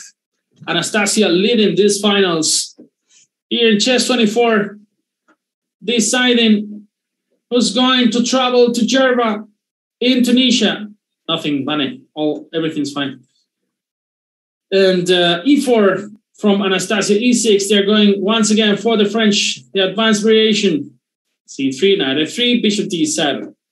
Before they played a3, and now f6. Bishop d3. Anastasia is happy to repeat the lines. And now black changes. Instead of taking on e5, she goes for queen c7, guaranteeing a place on the queen side for the king, right? She goes short castle. And, if I were black, I will close immediately the position with c4. I don't want any surprises here with b4, because naturally white wants to expand all the pawns on the queen side, right? Trying to start an attack against the black king. Rook e1 and c4. I like this move. That's right. Bishop c2. And now you can continue development with moves like knight g to e7, for example. Even knight h6 looks fine. Even bring this king to b8. But she finally decides to take on e5, right? And now bishop d6. No, she took on e5. And now you got this funny move here. Bishop f4. Using the fact that there's a pin along this diagonal. And because if you take with the rook straight away, bishop d6, and then h2 suffers. So bishop f4, very, very strong move from Anastasia, who is playing a fantastic chess today. She's going to take on e5, and then at the end of the day, she's going to take with the rook, and that means e6 is going to suffer a lot. Look at this bishop on d7. Not even the pigs will eat that bishop, It's such a sad bishop, just defending the e6 pawn, but not enjoying good diagonals. Now, I like simple plan, sometimes chess has to be simple, You take on d6, you play knight d2, you play knight f3, and then you bring a knight to the weak square on e5. And then if you manage to do that, you're much better in that position. Knight d2, knight f3, positional play, right? This reminds me like Karpov style, right? You want to, put pressure against your opponent, step by step, just extending some cream, in his shoulder, and just get ready. So this way it's not going to hurt you. So knight f3 and knight e5. Naturally, black will love to play knight c6 and e5, but there's no time for that because the knight arrives to f3 and then controls e5. Pretty nice. And now even rook e3, queen e2, bring the other rook. Queen e2 protecting f2. That means that the knight can jump to e5 in the next move, right? Before it was not possible because Facundo was not protected. Knight c6. Now you cannot jump actually because after knight takes, you gotta take with the pawn, and this is not what you want. All the time you wanna, keep this file open in order to, put pressure to the weak pawn, which is the pawn on a6. I really like this move from Anastasia. That requires deep positional understanding, positional knowledge. You eliminate the defender of the e5 square, which is the key square, and then black will remain with a bad bishop against a super strong knight, and all endgames are, much better for white. Knight e5, look at this knight against this bishop. She goes for g3 and queen f5. I would never play f4 because that gives black, the g5 break, and we don't want to give black any sort of counterplay. Actually, I didn't even like g3. But all right, she went for that. H4, and now h4, that should be the move. For sure, that should be the move. Prophylaxis, And now this leaves black without any kind of counterplay. h4 is just such a fantastic move at this moment. For sure, This is Karpov style move. h4, Anastasia Bodnaruk. Such a strong player, leaving her opponent without any kind of reaction. And now, of course, you go step by step, You go step by step. I don't know how we can proceed, but for example, I would love to bring so many pieces to the e file. You got to be careful with bishop c2 ideas and then bishop e4. That's actually Alina Bibol. So this is why Anastasia goes knight f3. Probably her idea is just to bring this knight to g5. From g5, you control the e4 square. Very nice idea from Anastasia. But anyway, I would have stopped bishop c2 by bringing the rook to c1, right? Because now maybe black can, bring this bishop to f5, stuff like that. Queen d7 protecting e6. And now it's never going to be easy for white to make any progress. I like the square on e5 for a rook. And then, why not to bring the other rook to e5? And suddenly, some tactics are going to arise along the e6 and d5 pawns. So queen f3 is being played by Anastasia. And now queen d3. I would never trade queens. I love endgames, but not in this position. With this king on d7, I would never trade queens. And this rook is coming here in order to put more pressure against e6. Queen g6. Now, Alina Bibol's idea is probably to bring this bishop to f5. Now you have this option of going b3 somehow at some point. Rook e5. Why not to think about sacrificing the rook on d5?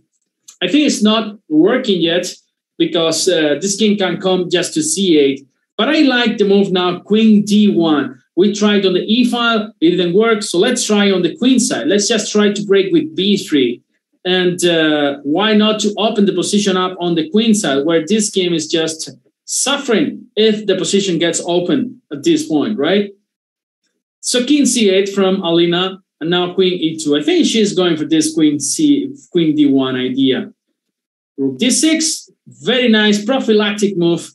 Now black says, you know what? If you try to break with b3, I'm going to put my rook on b6, and then it's going to be actually impossible for you, Anastasia, to break through. So king h2, 22 seconds only for Anastasia, the Russian international master, and Alina has like 45 seconds more in the clock. So, controlling pretty well the time. Queen e8, and now, I don't know what is black's idea here, probably just to bring the queen to a4, but then you cannot forget about the h5 pawn in this position. So you first have to protect it. Queen f2 from Anastasia. 55 seconds for Alina. 50 seconds. Queen b5. Now you have even this move at some point, 94. 94 is brilliant. 94 is such a good move.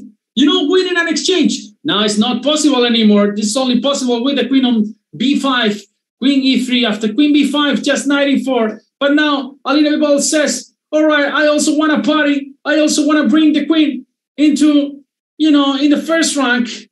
a5. Now b4 is always an option. Knight h7, attacking the rook. The rook has to go back. Let's say to h6. Let's say to f7. Or no, she goes to f5. Probably love to, you know, to get more rooks on the board. So that's why rook e3 is played by Anastasia. Rook e3. Wow, there's so much tension going on. She goes for b4. Wow, she goes all in. She goes all in. Queen takes a3. Rook a2. You know, chasing this queen. Queen c1. Now probably she's going to take this pawn on a5. I would have preferred to take it with the rook. But all right, she took with the pawn. You know, that's also interesting since the b file is completely open right now. And now knight g5, knight did its job. Now we're going to bring this knight back to the action. Queen e1, she decides to trade queens. Now we reach this endgame where the pawn on a5 could be weak. But now this knight can also come to e5. And at some point, rook c6. No. Rook b5. Wow, 10 seconds. Rook a6. Nastasia going step by step, Karpov style, you know, good knight versus bad bishop. Maybe it's time to bring this king back to the action in the center of the board. King c8. Let's bring this king back to the action. That's right. Now you gotta play knight f3 in order to bring this knight to a better square. You can bring this knight to a better square. 8 seconds only to Anastasia that decides to, you know, trade the a pawn for the e6 pawn. That's probably a smart try. Rook e7, knight c5, attacking the b7 pawn, which is, you know, extremely weak right now. Only way to protect it is rook a7, but then this bishop is hanging on g6. That's why bishop d3 was played. Now you can't take this pawn on b7 with the knight. That's right. Rook a1 looks interesting in order to create some counterplay. 13 seconds for the Russian. Well, both of them are Russian. Don't listen to me. King d7, rook b7. You cannot take that because rook b6. That's checkmate.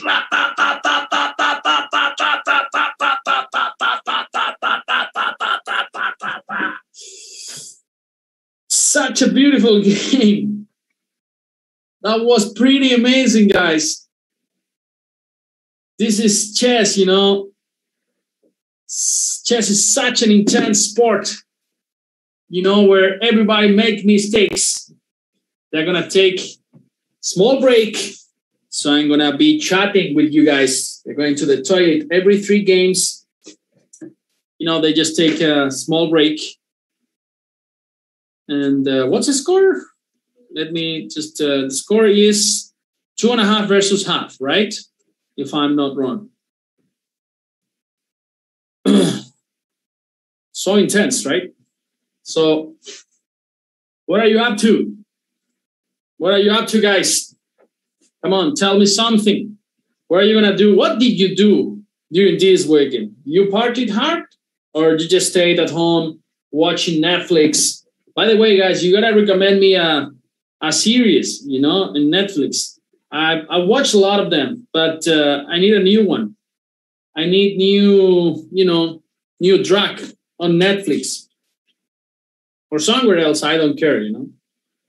I just need your advice, you know, because I'm taking a long flight, like 7 hours flight to Dubai. I'm actually leaving from Ibiza, Barcelona, Dubai. That's going to be 7 hours, you know. And are you happy that your first name is also the greatest meme of all time? Yeah, I mean, why is Pepe so used in Twitch? You know, whenever I enter in some, I start watching some streamer on Twitch, I see like 2,000 of Pepes, you know, like in the chat, you know. But Pepe, you know, it's like the nickname of Jose, you know, in Spain. You live in Barcelona, Manjaf? Good city, right? Good city, Barcelona. I agree. Such a nice place, very international.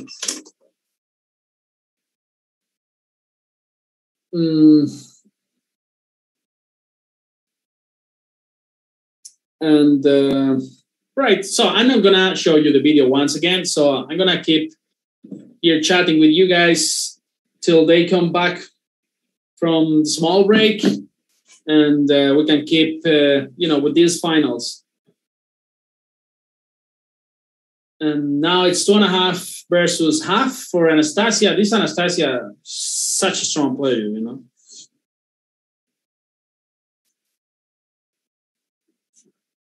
Russia, chess, national sport. Also in Armenia, right? Some countries, chess is so important. Even in Cuba, in Cuba, everybody knows a lot about chess. In Spain, it's growing. It's growing. With this pandemic and the Queen's Gambit series on Netflix, it's actually growing a lot. Before, we used to hide that we were chess players, right?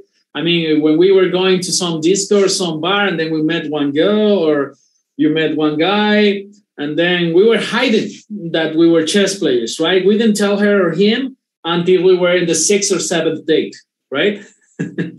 But today it's cool, we say, I'm a chess player, and they look at you like saying, oh man, you rock, But this has changed in the last 2 years, Finally, we have what we deserve for so many years,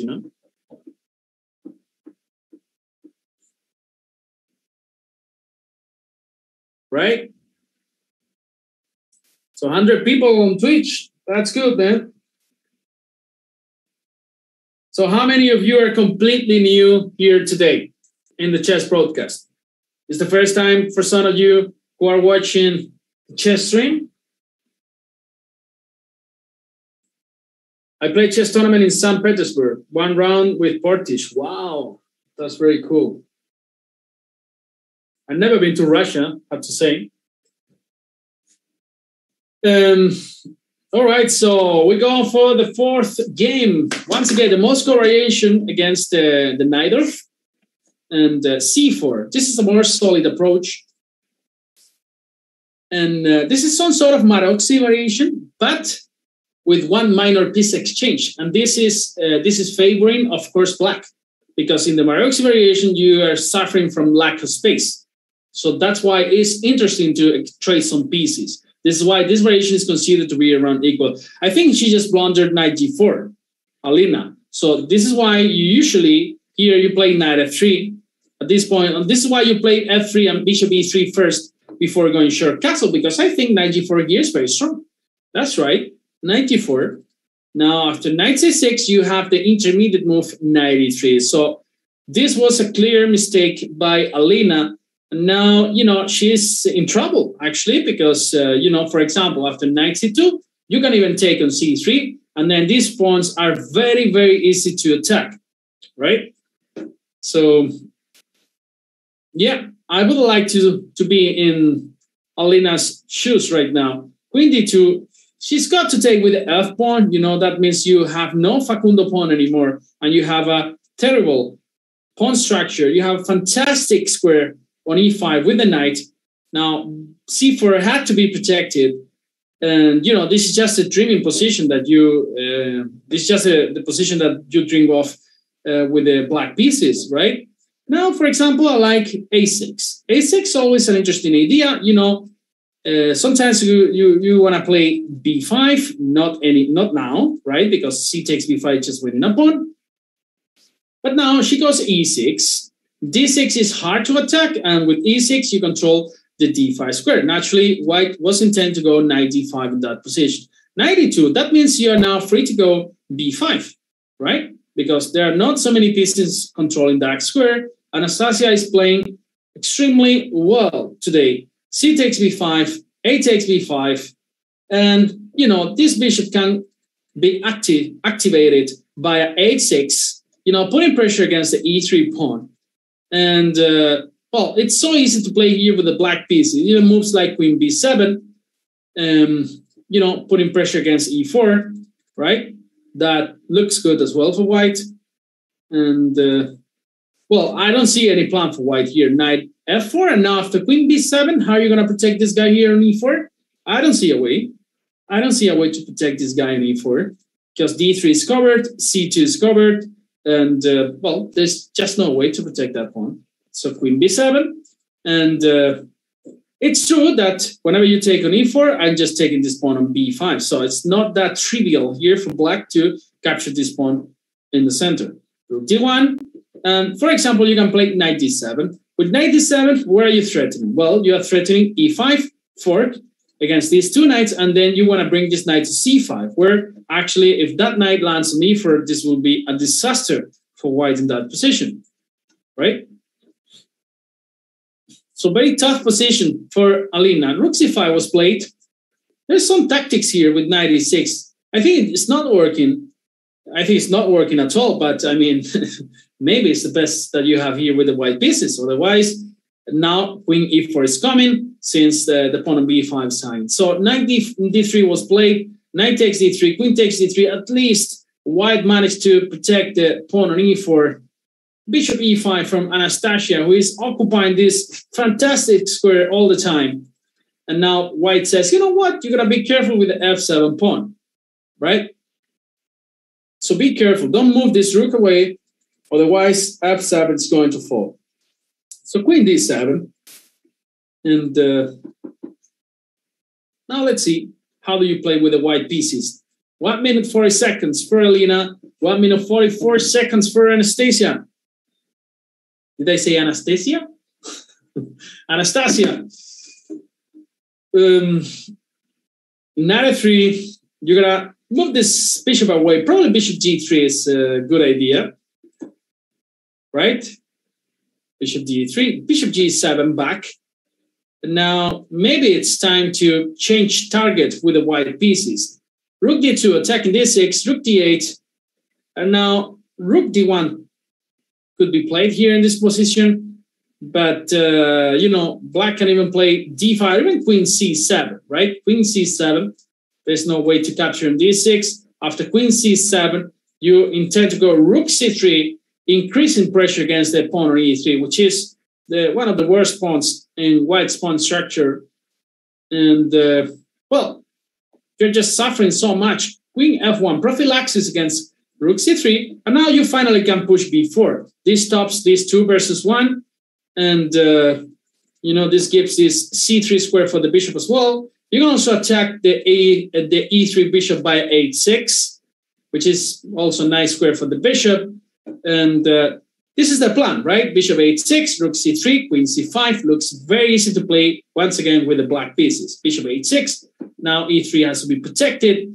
Probably rook e2 or rook e1 are the moves here to consider. Rook e1 and now rook c3. More and more pressure, you know, like putting the screwdriver, you know, in your opponent's shoulder, you know, and you know, it's very hard now for white to protect this pawn. Now queen c5 makes a lot of sense, and finally black is gonna capture this sad pawn on e3. He took with the rook. And this is just a free pawn up for Anastasia Botnaruk. What a lecture, what a lesson of chess she's giving us today for free, you know, to all of us. We're enjoying so much her play, you know, she's such a strong player. Now she wants to go knight g4. The best prophylactic move here, in my opinion, is h5. I mean, she's just playing so well, you know. Knight f3, and now rook c8, you know, another piece to the action. That could be an idea, yeah. She's just, you know, it's just impossible, yeah, to beat her in one game.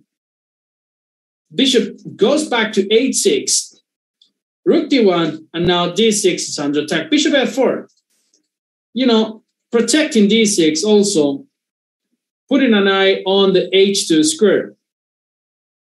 And bishop f4, no, she doesn't, they don't hear me. Don't worry, guys. I mean, we are not in the same Zoom call. I'm in one Zoom call with the producer, they're in another Zoom call. Don't worry, guys, they cannot listen to me, yeah? Just say Nastia. All right, thanks, guys, for teaching me some Russian, yeah? The only thing I can say in Russian is Nazdrovia. I was living in Poland, actually. I was studying in Poland. My master's in Gdansk, in Danzig. And I can say Nazdrovia and Tovarish, right? Tovarish is like colleague, yeah? That's the only thing I can say in Russian. And Nepomniachtchi. Queen a6, king g7. Rook f1. Let's see how Nastia finishes her opponent. Queen c6, probably the safest move. I like it. I like it. Minimizing risks. Queen a5 now. Queen takes e4. That's another free pawn. At the same time, protecting b4. Only 7 seconds for Alina. No, she doesn't take it. Queen a6. 26 seconds. Anastasia needs a win. So probably she's not repeating in this position. Bishop e3 was played. Only 8 seconds. Queen d3. Alina wants to stay in the finals. She wants to play one more game. Bishop h6 back. Knight d4. Oh, some tricks, yeah? Knight b5 maybe. Rook c6. Knight d4 back. Maybe queen c3. What about this move, queen c3? Queen d1. Wow, 14 seconds. Now we're in time scramble. Queen e5. 10 seconds. Probably e4 is hanging. There's no easy way to protect it now. Queen takes e4. Queen takes d6. What's going on over there? No, she doesn't take it. She doesn't want to risk. Queen e1, e5. The bishop is coming to f4, probably f6. Queen d3. Rook c6. Rook d1. Now there's pressure against d6. You cannot trade on c3. Rook c2. And knight e1. Queen c5. Queen takes e5. Wow, that was a misclick. And Alina is going to resign in this position. And Anastasia wins this Djerba Women Online 2021 tournament. And that means that she qualifies for the Djerba Masters that will take place in the beautiful island of Djerba. Beautiful country, Tunisia. This year, I'll be going 2-3 days in advance to visit the capital. I would love to visit Cartago. Cartago, I have read a lot about Hannibal, and Roman Empire and Cartago. So I would love to visit that before going to the tournament. And it was just a clear win by Anastasia in the semifinal, and in the final, she's played so strong today. And I hope you guys enjoyed this broadcast. I think we have seen very interesting chess, and it's been great to interact with all of you in the chat. That's always nice to see that there are some people watching you, so you don't think you're crazy talking just yourself, right? And what about the prices, Pepe? Yeah, the prices are split already for every player. So here, we were here to decide who was going to the Djerba Masters, which is only the winner. So they're telling me something. 1 second, guys.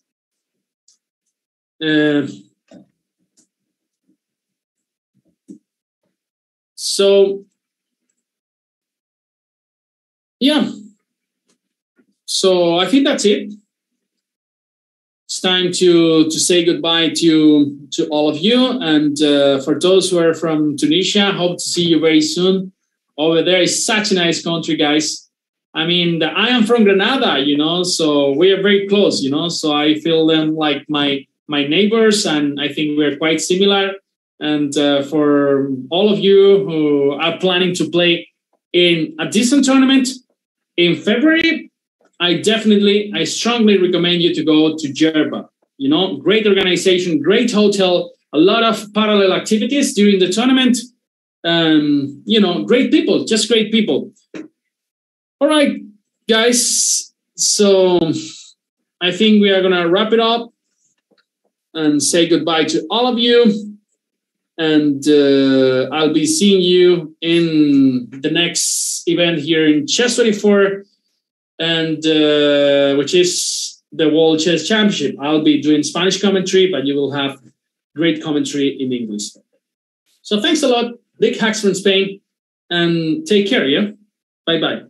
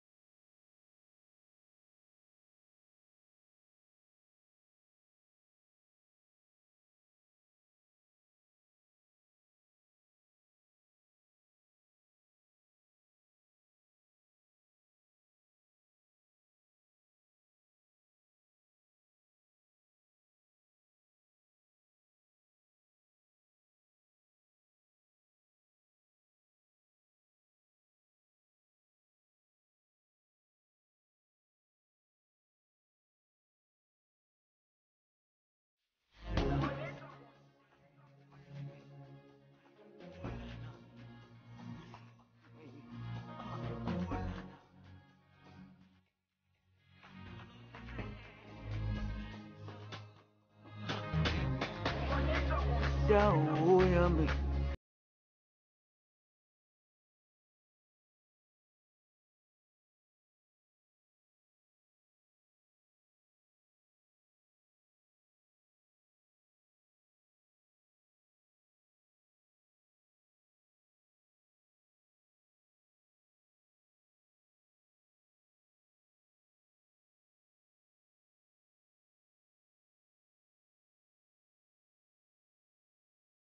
Jerusalema